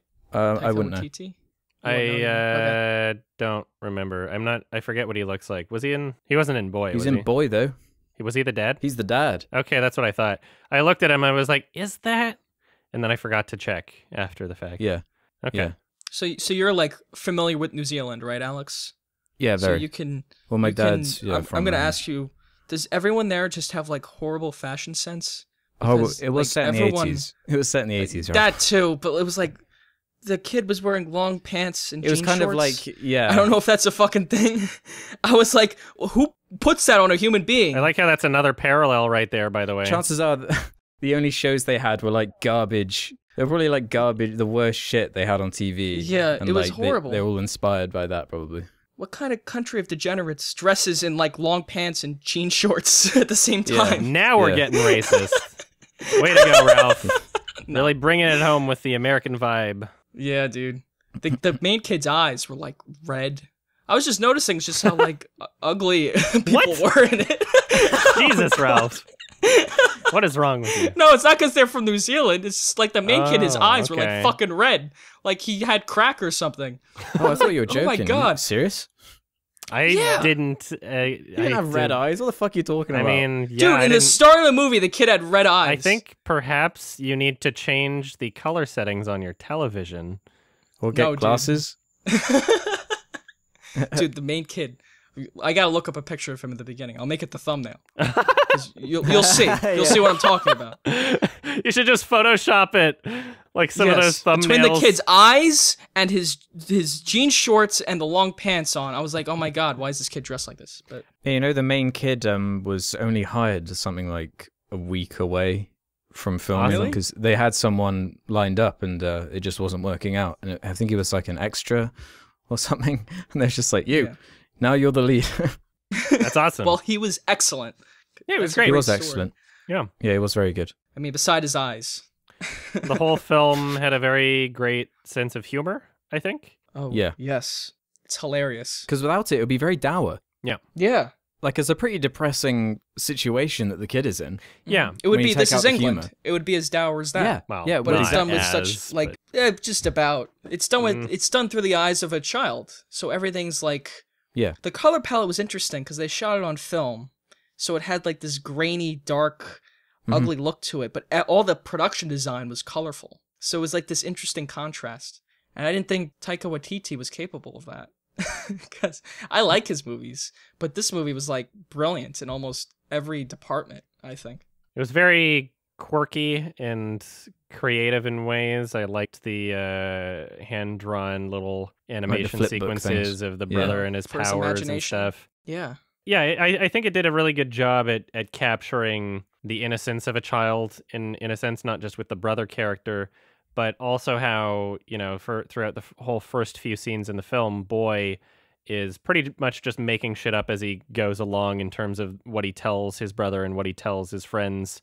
You know, he's living kind of in this fantasy land of his own, and he practices in his own kind of escapism because he's, you know, unsatisfied with how things are going in his life and the bullies at school and how he has to feed all of his siblings and cousins. And I thought that they did a really great job at capturing innocence of children, I guess. I mean, the film literally Totally. starts with an E.T. quote, doesn't it? Yeah. So Yeah, that was great, immediately too. sets the scene. It's a scene wonderfully. The script is just great. Everything comes back. Everything has a purpose and a reason to be there. Even the kids' like visions, his powers. cartoon drawings. Yeah, they're set up like early on. So it's in any other movie they would just throw that shit in there, but they set it Yeah. up early on and it keeps recurring. And there's little jokes done with it constantly. They get like as much mileage out of that as they can. Yeah. It's just stuff like that was it was so well done. Yeah. There's this nice little kind of subtle detail that I liked where when Boy is getting dragged away by his teacher, it doesn't just show him getting dragged away outside, it shows his brother in his own class in a scene that we don't really see for the rest of the film, where the teacher's saying, Simon Says, touch your nose. And it's just this short moment where it builds and expands to the world, and you believe, you don't see the beginning of his scene, you don't see the end of his scene, you just see a shot. And so it creates this illusion that the scene with his brother in the classroom is continuing even when we're not seeing it. It started before we saw it in the film, and it keeps going beyond when it cuts away. And I like those little extra details to help give the world a bigger sense that things are happening even if they're not being focused on, that his brother has his own life and his own class, and just that, it might have even just been for the sake of comedy that he saw him out the window, but I think it helped create the illusion that the world is bigger than what we saw on screen. I completely agree with you. They did everything they could. I like how a lot of the film could easily fall flat on its face, but right before it does, it's always like, nope, that's there for a purpose. There was set up for that. Characters are learning things and changing. Alex, does everybody in New Zealand call each other an egg? Like, what is that about? No, I think that's just a Taika Waititi thing. Oh, yeah? I think it's just a word that sounds funny because you have to say it like ig. Ig. You're an egg. You're an egg. Ig. Ig. You're an ig. It was hard to distinguish between the New Zealand quirkiness and the Taika Waititi quirkiness. Yeah, Ralph? It is a quirky country. Did you watch this film with subtitles? I was about to ask that. No, I didn't. No. Really? Interesting. And at first I was thinking maybe I should, but no. And it was fine. Nice. Did you, Adam? Oh, I did. I watch a lot of movies with subtitles. Right. I watch movies even in accents that I do understand with subtitles. So. Oh, right. There were times I couldn't understand, but that was more because the kid was mumbling than, I feel like I get more out of a film with subtitles usually, so. Really? Oh, I get less because I focus on the words and not the I don't find it visuals. distracting at all. I watch a lot of foreign films too, so I don't Yeah. maybe I'm just conditioned with a that foreign way. film, you gotta. Well, yeah, I don't find it distracting in the slightest. In the same way that reading a book, you don't find the words distracting, Yeah, I can see it. Yeah. I got you. What are some things you guys weren't so hot on? Nothing. Nothing. I felt as though there was an element of the film that was kind of glossed over. What's that? The film tried to express this sort of corruption of innocence, and the way that they communicated that the most was by showing the boy character not preparing proper meals for his sibling and cousins. And I felt like I would have wanted more out of their relationship dynamic, and I felt like perhaps it was only done that way because the rest of the kids couldn't act. I don't know. Probably. But I think it's more to do with the film's about Boy and his dad. That's like the main I crux get of it that, but then why show it at all? It kind of just felt, thrown in terms of their entire relationship is summed up just by this quick shot of him, pouring milk and sugar and bread in a bowl, and then we forget about those characters until, 20 minutes later where he does the same thing again. But that's why I like that, because it was just because that's not what the movie's about, but they still give you some insight as to that relationship. Like, oh, here's a little thing. You got that info? Good. Now we're going to move on with the story. I love little details like that. I wouldn't really call it a detail. Well, yeah, but what's a better word for it? Oh, whatever. I felt like by the end of the film, like you kind of pointed out earlier, Alex, there's not a lot that happens in this movie. I felt like I kind of wanted more out of it. Yeah, I didn't really feel like much happened in the film. And honestly, if we're talking about the overall progression of sequence of events, I didn't really feel like I was shown anything exemplary in terms of not having seen that kind of story or relationship dynamic before. It felt all very familiar. I liked the style a lot. I liked the humor a lot. By the end of the film, I didn't really feel like I got the experience that I would like to have gotten out of a movie. And I think this is partially due to my personal preference in terms of somewhat tone. I'm not like a huge fan of really easygoing, lighthearted films. I would prefer for something to give me more of an experience. Yeah. Whereas this was more or less just coasting.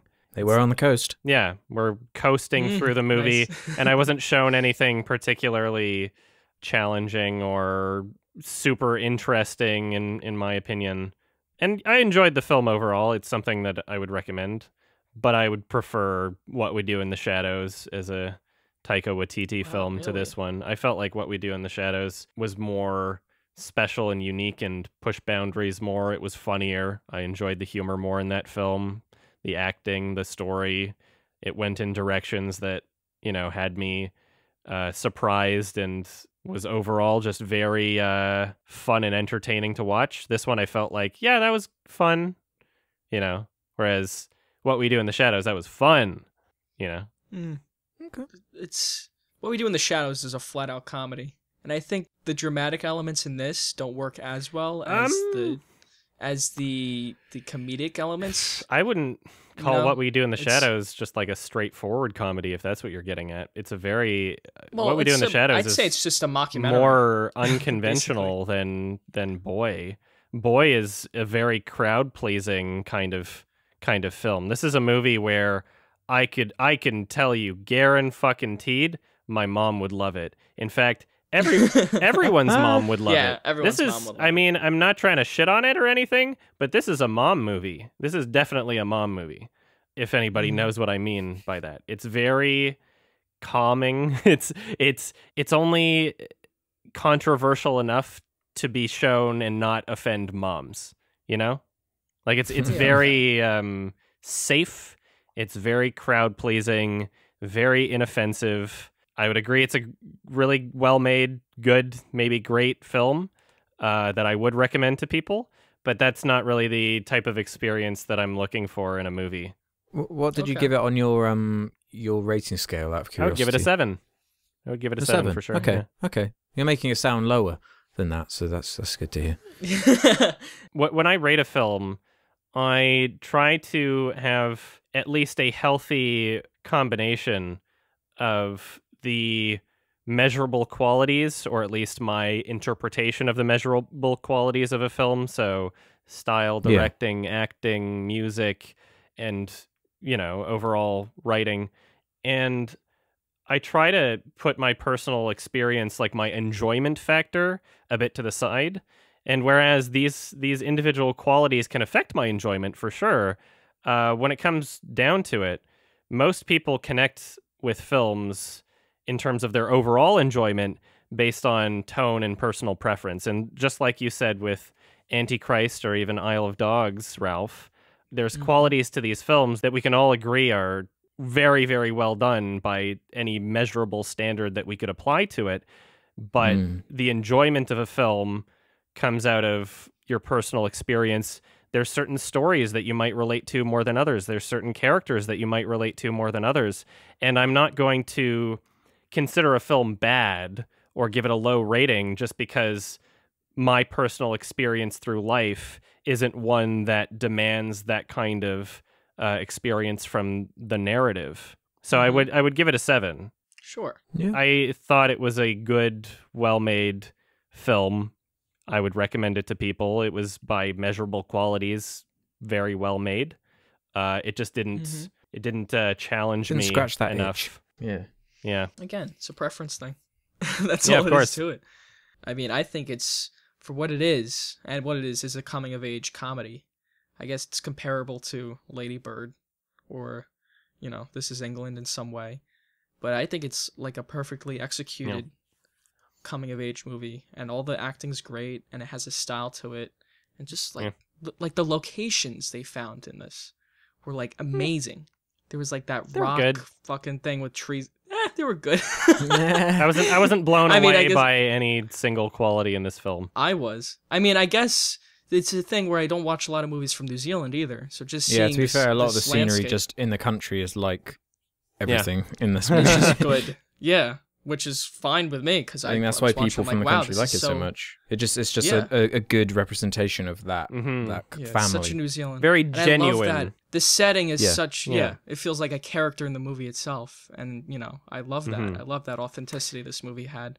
Yeah, it was a very genuine movie. It was very true to its roots, and in that sense, helped bring out a sense of uniqueness.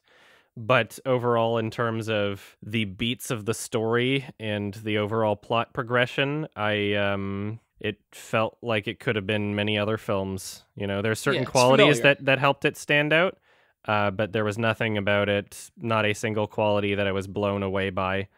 Oh, It's well, a I thought the cute execution was movie. great. It's a good, cute easygoing and quirky. movie that you can Mm-hmm. show family members. I think it goes above cute because I thought, as a comedy too, I just thought it was fucking hilarious. Every joke was spot on, and there's so many great lines in it. Yeah, it was funny. I laughed. Down. Show Don't her get your into dick, the touch her Nazi tit. stuff. Yeah, show her your dick, touch her tit, but don't get her pregnant. I like the one about maybe E.T. looks normal on his own planet. Yeah, that was. Oh my god, that whole segment was excellent too. Where he's trying to with be his mom. profound, and that's the best. Yeah, but that's brilliant. Yeah, That it says is. so much about his character. That his The mom father told him to character get a was job, fun. and he's like, yeah, the father, he was fucking great. He That's was Taika probably my Waititi- favorite Waititi. I character. can't say his Yeah, name. Taika Waititi. Taika Waititi. Yeah. Taika, Waititi. why titty?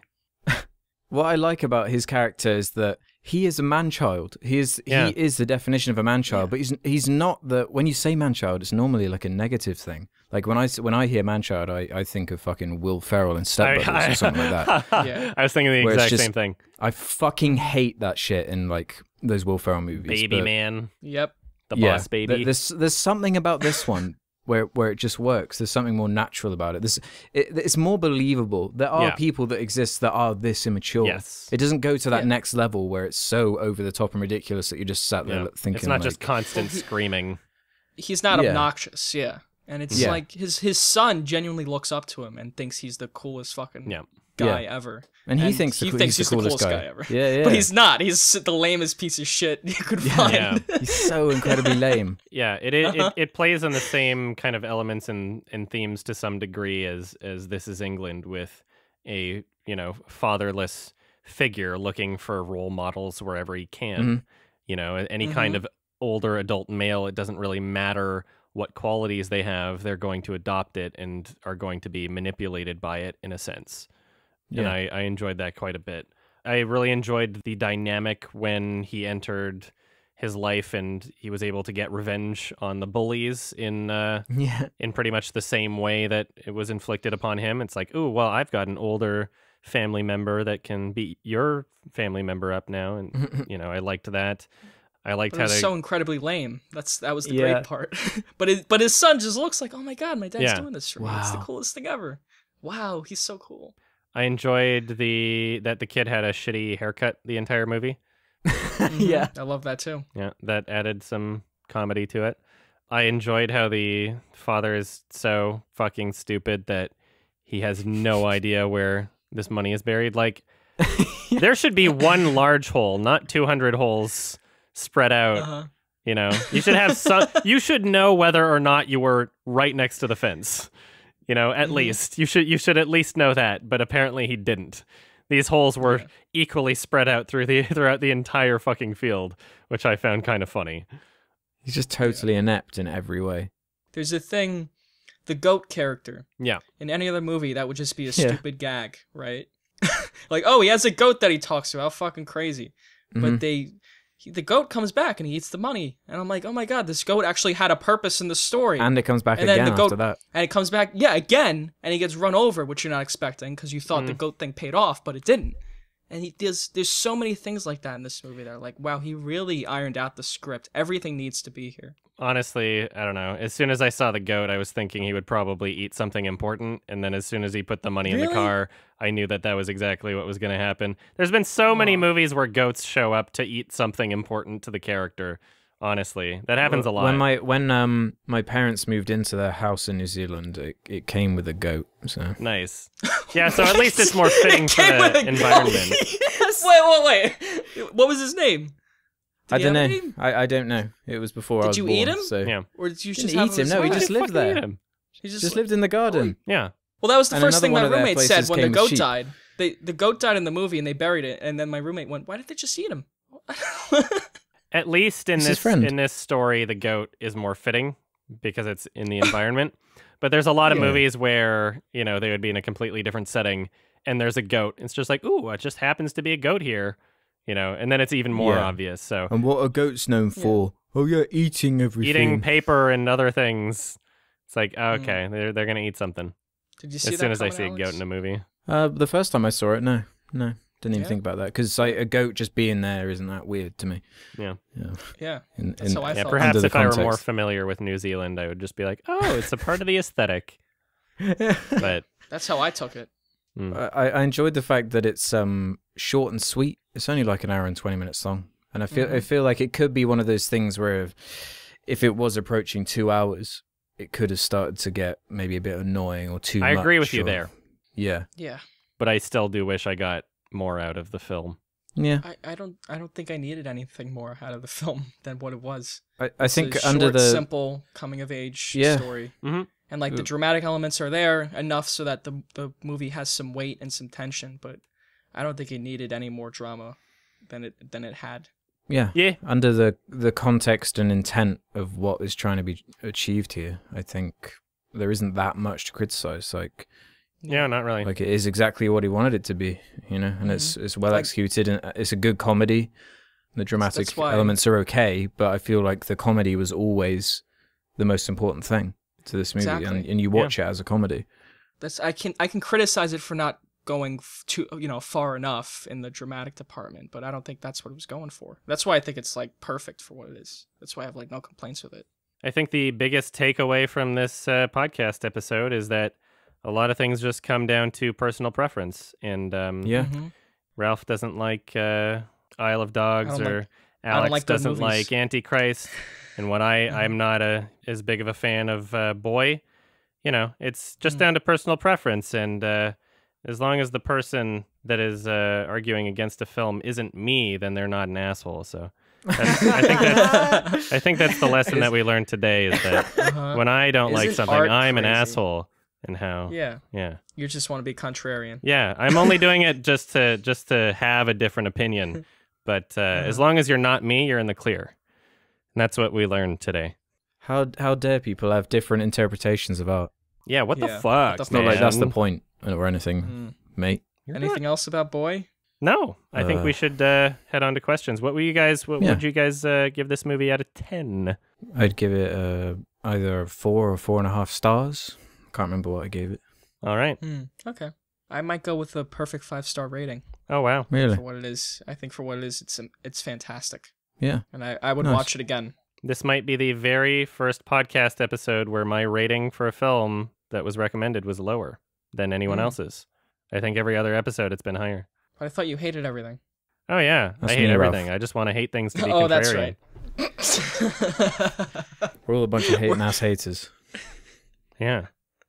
I don't have real opinions. I just look at what's popular and I automatically don't like it, and I'm not giving it a chance. You don't even watch movies. You just fucking just hate it. If it has a high You just rating. read all the Rotten Tomatoes reviews. The only reason I didn't love A Quiet Place is because I already decided whether or not I wanted to love it based on the trailer. That's how my mind works. I was gonna see it this week. Should I go see it? Do you think I would like it? Honestly, I'm dying to know what you think of it. Yeah. So I would recommend we could talk about it. You might enjoy it. Everybody seems to be enjoying it, but at the same time, you might also be constantly asking yourself why these characters are taking so many unnecessary risks. You might also be thinking about the world they presented and how it falls apart under the slightest scrutiny. But apparently that's not how you're supposed to watch movies, though. You're supposed to turn off your brain.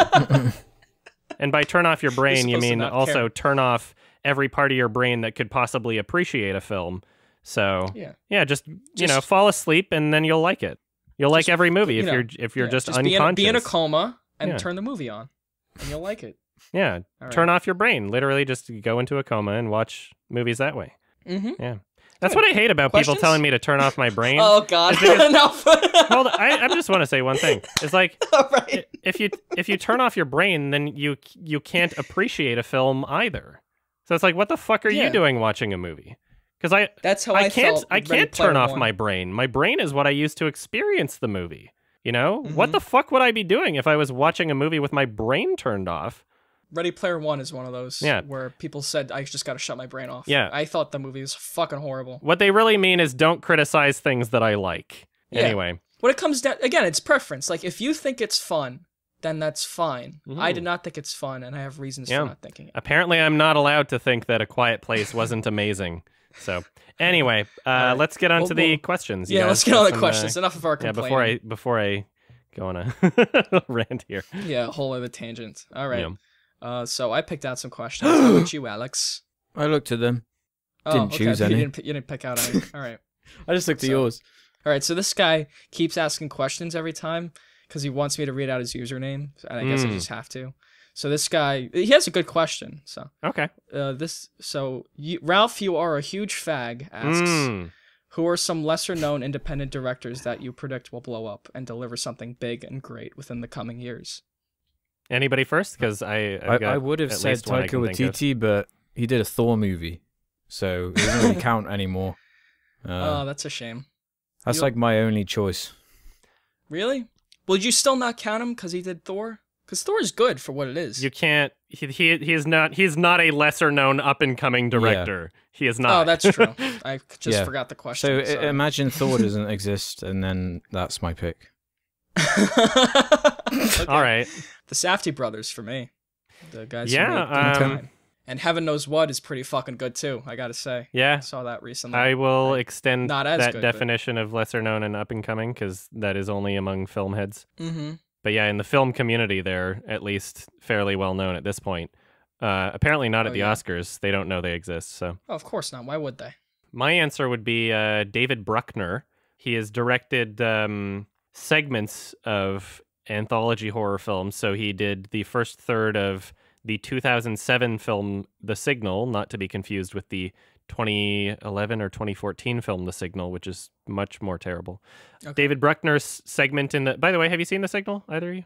No. 2007? No, I haven't. Okay, well... I've seen I'll keep that in mind. And so The Signal was an anthology kind of one-third of the film, each directed movie. His segment blew the other ones out of the water. Like, his was incredibly competent. Then he did a segment in the first VHS film, the best one there. Which also, was his? It was Amateur Night. So the one with the siren character and the guys and the camera and the guys with the glasses. Like, that was easily the best segment out of probably any VHS movie, or at least that one. And he did a segment in the film Southbound, which was pretty good. I would say it's the best one, the most competent out of that film, although it wasn't nearly as good as the segments he directed for those other two films. His first feature film is called The Ritual, which is out on Netflix. Very competent horror movie. And he is still not a named director because that is his first one. And because the script kind of sucks. He didn't write the script, though. And this was his first actual project where someone's saying, like, here, we're giving you a budget. You can make this movie. I have no way to back up this claim, but somebody sent me a message in my business email thing saying that they worked with this studio, and they were actually the ones to recommend David Bruckner because they had heard about him through my videos. No way to back up that claim, but that would be very interesting if that's what happened. But he is, like, the directing in that film, The Ritual, it's so incredibly competent, and it's easily the best part of the film. Have you seen The Ritual? Yeah, I watched it a couple of days ago. Yeah. In the UK, it's on Amazon Prime for free instead of Netflix. The movie's not amazing, but it's because the script is kind of holding it down, and some of the characters are, like, actually unbearable. But the directing in this film is just like, holy crap, this guy's gonna make something that everybody's gonna love. He's gonna make, like, the horror film of every 3 to 5 years that's actually good, you know? People get pissed off when I say there's not a good horror movie every year. But you also have to remember the takeaway is that it's just personal preference, okay? So there's usually one every year. No, I disagree. But you did you did remind me, though, of the guy who made It Follows, David Robert Mitchell. Yeah, he's got another one coming out. Too. Which I hear is fantastic. Oh, yeah, it looks awesome. Great. Andrew Garfield. What's it called? But yeah, that guy seems really promising. It Follows is such a great horror movie. The director of The Witch has probably got some cool stuff coming out. Oh, him too. Yeah. So yeah, All these guys starting horror movies. a lot of new interesting voices in horror films, which I'm very excited about because I love well done horror films. It's just I don't believe that there's a good one every year, and I watch any one of them that anyone would says is good. I just don't agree. Under the Silver Lake, that's what it's called. There's a horror movie that's coming out that's got amazing reviews, being distributed by A24 called Hereditary. I'm kind of excited for that. Let's see if it's good. It looks like it could be awesome. Who knows? In terms of up-and-coming directors... you gave a good list. I think we gave a good list. Well, yeah, those are mostly horror movies. I think Michael Franco, Michel Franco is probably going to make something that blows up beyond Mexico. He's got like 3 movies. One of them's Chronic, starring Tim Roth, which is the only one of his that's in English. I thought it was awesome.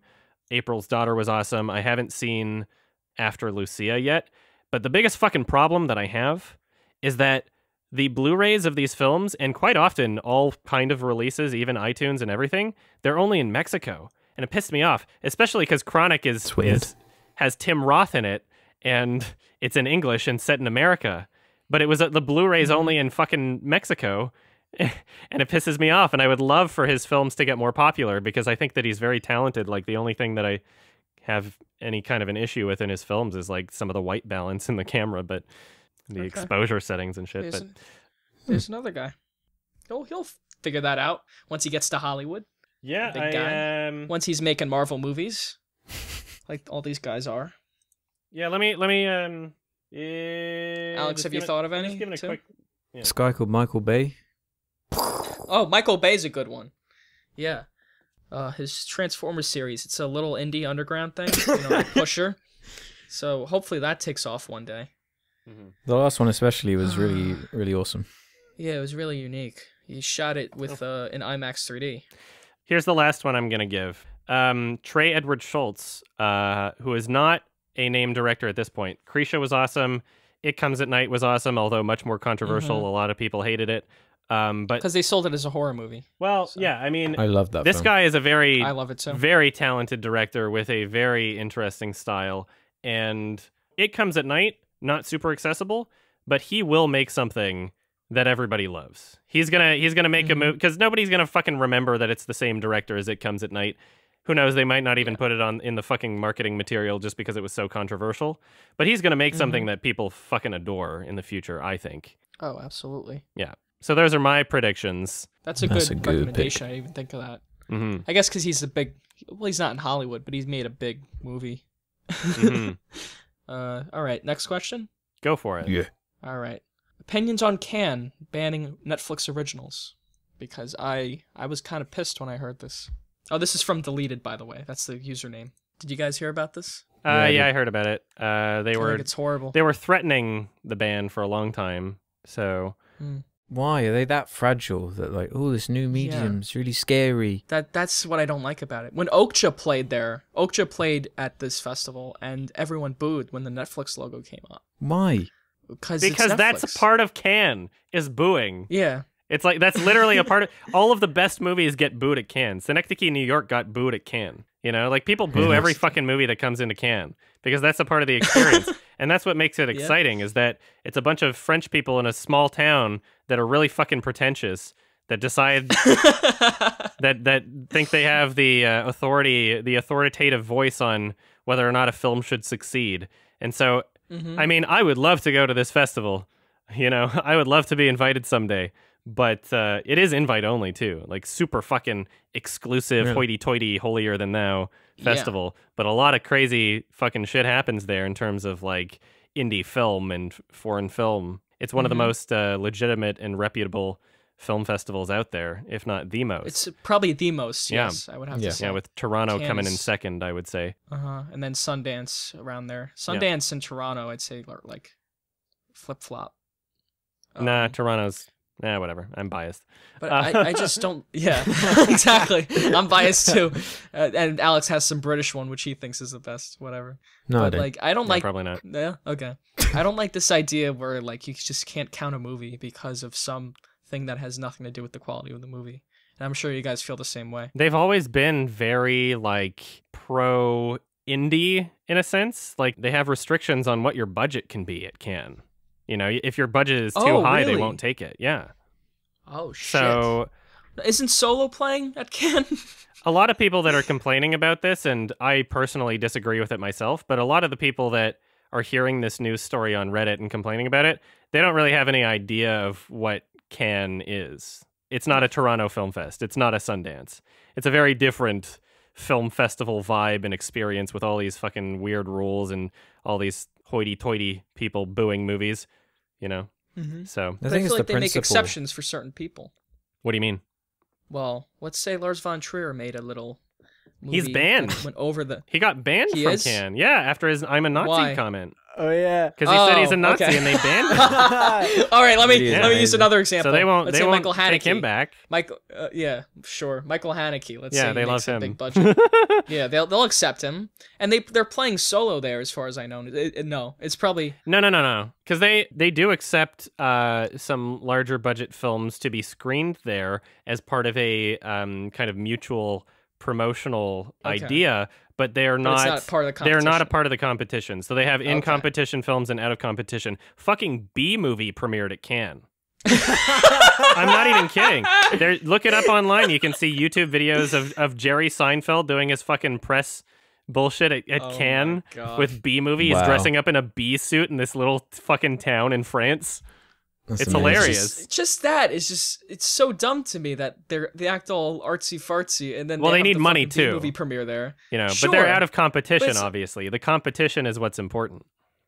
But Netflix is this. It gives like a platform to people with no money and no voice to make a movie and for it to get seen. And then Cannes goes like, fuck them. Their movies are getting seen and they're making money. Fucking ban those, because they're so opposed to the idea of it. Their reasoning is that Netflix should adhere to the same rules that they have for other films, is that they need to screen them in French theaters for I think like at least 2 weeks before releasing it anywhere else. And I think that that's one of the rules in Cannes that applies to every other film as well. But with films like Okja, and I think there was another one that year, Netflix actually refused to take part in those rules. And so I think that's their reasoning behind it. I believe Netflix actually refused to do that. And so they were given a warning, and Cannes said, look, if you want to have it on Netflix, that's fine, but you need to screen it in French theaters for X amount of time before having it on Netflix exclusively. To my understanding, Netflix didn't want to do that. And so Cannes like, okay, we're going to ban you. I might not have the best understanding of the whole situation, but that's what I gather from what I've read or what I can remember. French culture is very preservative in a way. And in the same way that Quebec is very preservative of its language, French cinema is trying to be very preservative of the authentic theatrical experience. And so obviously Cannes, of all places, is going to be at the forefront of trying to preserve cinema as an experience. And that's kind of what they're afraid of with Netflix. Perhaps they actually just added those rules because Netflix was a part of the competition in previous years. That could have been a rule that they just made up just for Netflix that technically applies to everybody, but is only for Netflix. And so I can understand where they're coming from. I disagree with it. I don't think that it's necessary. I think that it's causing much more problems than, you know, the solutions or the benefits that they would be getting from this decision. I disagree with it overall, but I don't think that it's as black and white as a lot of people are making it out to be. Okay, that's fair. I think at the end of the day, if you make a good movie, it should supersede any bullshit controversy around it. There's already tons of restrictions. Yeah, exactly. You know, even not including that, you know, Cannes has a very strict set of rules to begin with, so. Yeah. I don't even agree with the screening thing. The Oscars have the same thing where you got to screen your movie in theaters, and it's just like, why? What if it's a great movie that you put on YouTube? Yeah, it is kind of. I mean, I know whatever. that's a silly example. There's a lot of nonsense rules in any organization. Mm-hmm.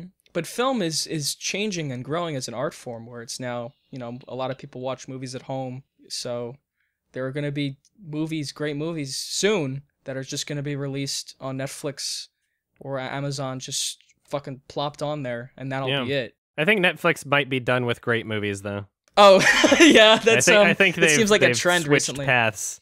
They're like, we just need more content. Well, to be fair, it's also early in the year, Mm-hmm. and a lot of studios tend to release their stuff later in the year. Yeah, that's true. The good stuff. Yeah. So, I'll give them till let's say November. If by November they keep up this trend, we'll call them a bunch of hacks. Okay. Alex, do you have anything to add to this can thing? It fits into the, what was it? Steven Spielberg came out recently, didn't he? Saying, The closet? I don't think Netflix movies deserve Oscars. Oh, that's dumb. Not came out, no, not in that way.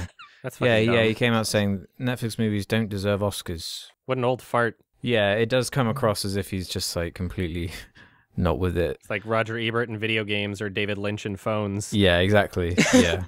It's just the growing pains of a evolving format. Like, they're going to have to get with the times eventually. Like, we're going to get films that are quality and that deserve recognition on these platforms. And it just takes, there's just going to be one that's going to be so good that they're going to have to change their rules. I mean, like, eventually. Manchester by the Sea was an Amazon Studios film. Yeah. Yeah. You know, and that was released in theaters. Beasts of No Nation was a Netflix film, and that got a lot of buzz. It should have, I mean... Got no Oscars. Yeah. No Oscar buzz. Yeah. Because, again, they didn't count it. But Manchester by the Sea, Amazon film. Yeah. Mm-hmm.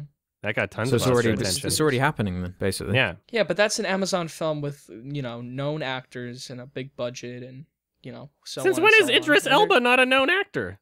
They didn't release it in theaters. Well, I saw it actually, I saw a screening at Toronto Film Festival, so I did see it in the theater, but they didn't have a wide release, I don't think. Oh, okay. I think it needs to be a wide release or like a limited release for 2 weeks. Yeah, I think something. Netflix should encourage theatrical releases, but I can see why they're not doing it. For the same reasons that Cannes wants them to, they don't want to. Because Netflix wants to replace theaters. That seems to be their goal. Mm-hmm. Mm-hmm. Okay, well, that's a good way of putting it. Yeah. Different interests of businesses conflicting with each other. I'm always number one, the filmmaker. Yeah. So it's just a shame that filmmakers have to suffer through this bullshit to get their movies seen. What do you say? One more question and we wrap this up? Sure. Yeah. This one's from NeoSoul727. What is the worst thing affecting film culture right now? YouTube film critics, mainly Ralph and Alex. Oh, that's a good one. That's probably one of the worst things happening to cinema. I think that they're devaluing and degrading and honestly just making films a worse medium for people to enjoy. Now I can't even enjoy it. I kind of wish that their channels disappeared. That's fair. Yeah, You're I not agree the with that only one. Yeah. Yeah, I agree too. Hold on, let me slip my wrist real quick. Mine would be cashing in on nostalgia. Yeah. We're getting to a point where we're running out of things to be nostalgic for. Like, with, be it Star Wars, Jurassic Park, Stranger Things, with all the 80s shit. Oh, yeah. Everything at the moment. All the most popular things are based on things of old. So, if this trend of everything, all the biggest films, right, all the biggest franchises being based on stuff that was created decades ago, it's just going to crumble on its own weight eventually. You know what's fucking hilarious about all of that is that they're cashing in on nostalgia for around our age range and also that of people who are alive in the 80s or appreciate 80s film culture. Yeah. Which means that if all of the films out in theaters are just nostalgia cash grabs, then the nostalgia of 20 to 30 years from now will also be 80s themed films. Because they'll be cashing in on the nostalgia of the remakes that we're cashing in on the nostalgia. So I find that hilarious that we've created a never-ending loop that I hope we escape from someday. Probably won't. There's a pretty good Player One is right.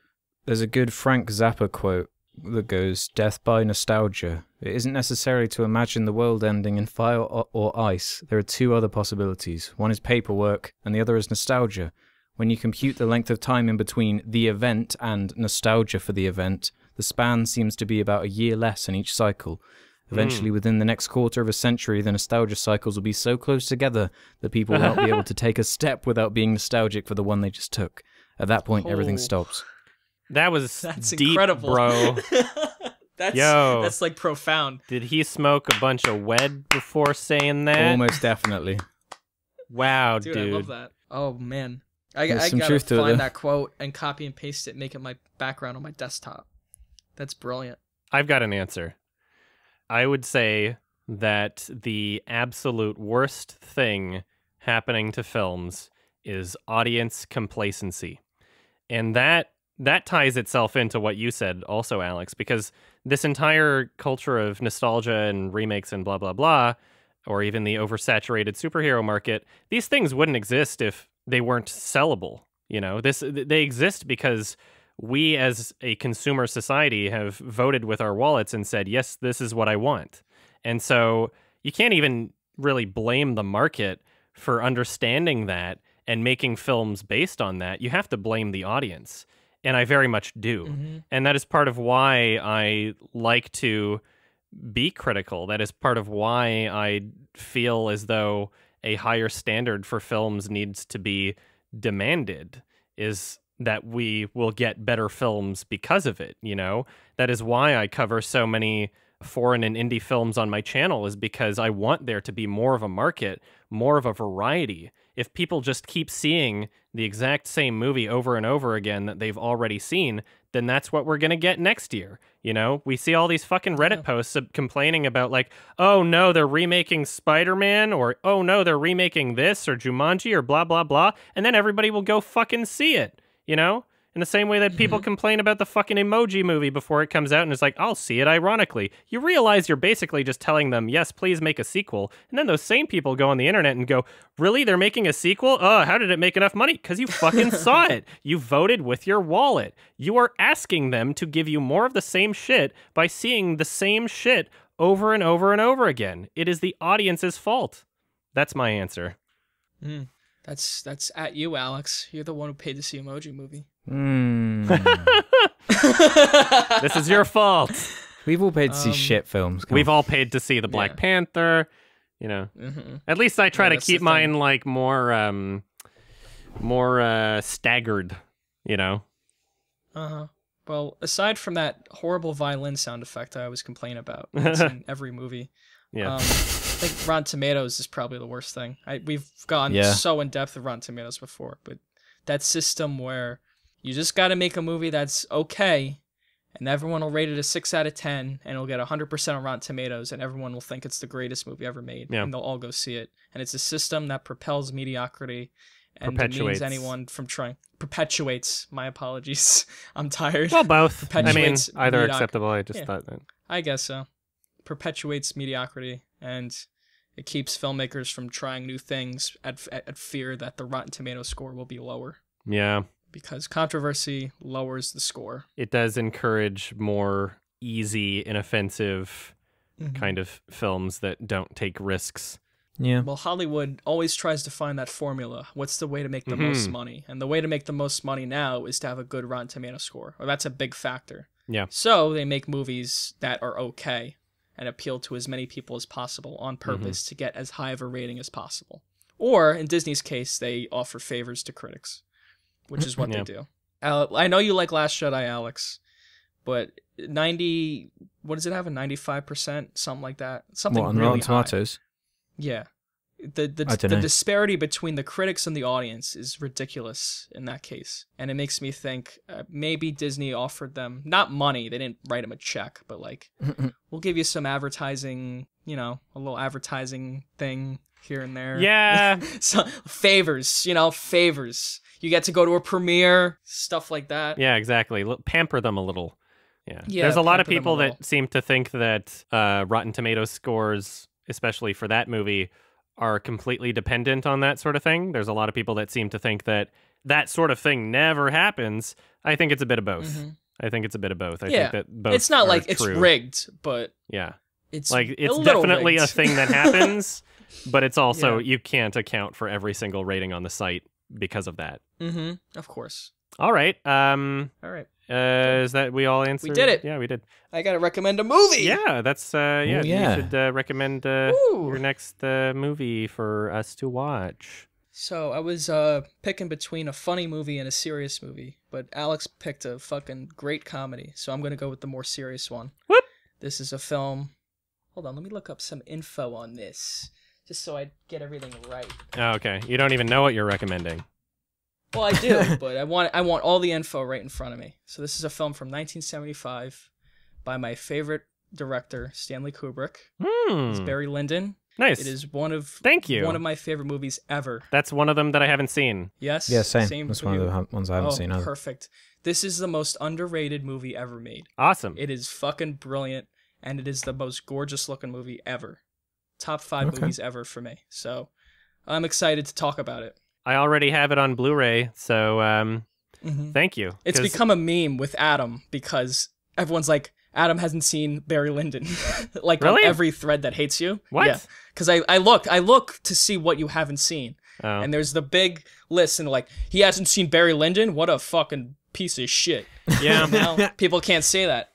Well, yeah. Perfect. And you know what I fucking hate? I'll keep this short.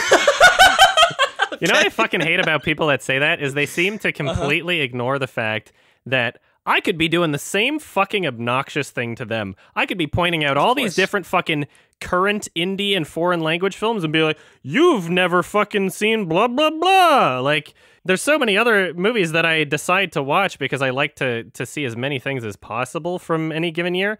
And so that obviously takes away from my time. And so it's difficult to go back in time. And so I'm saying thank you, Ralph, because sometimes I just need a little bit of encouragement to actually watch the film. There's so many films that I'm intending on watching that I just haven't gotten around to yet because I know they're always going to be there. Like, it took me forever to watch Citizen Kane because I'm like, I can watch that at any point, you know? I want to say one more thing about Barry Lyndon. This movie's 3 hours long. Perfect. And it's very, very dense. So if you're an audience member listening, you can watch this movie in 2 chunks, hour and a half each. It's split into 2 acts. Nice. So if that's the way you want to do it. I'm very excited. I know a 3-hour movie that's a period piece is a daunting task for some. Not that that's a bad thing. I can't wait. I just want to let you know. Yeah. Perfect. Thank you, Ralph. Nice. Have fun, guys. And anybody who wants to join in on the discussion in the next episode of this podcast, you should watch the film before then, because we are going to have a spoiler discussion and spoil the movie. So watch it before next episode, which is going to air in 2 weeks from this episode being posted. All right. Perfect. Any closing comments or statements? Nah. No? Don't get into the Nazi stuff. Yeah. Okay. Ralph, you want to do your impression of a Kiwi accent real quick? Dude, I can't. I don't even. That's why I want you to do it. Myself. Yeah, that's why we want to hear it, boy. So I don't even know where to start with it. Oi. Egg. Gay oi. I don't know. Give me something to say. Egg. What's something that? Say. You're an egg. You're an egg. Guys, it's me, Ralph. What's up, guys? It's me, Ralph. I'm an egg. That's actually not that bad. Wasn't that bad. That wasn't bad at all. What the fuck, See, dude? All you gotta do is try. Taika Waititi, hit me up. I'll fucking be in one of your movies. All right, great note to end on. Bye, everybody. Bye. Thanks for listening. Bye, bye.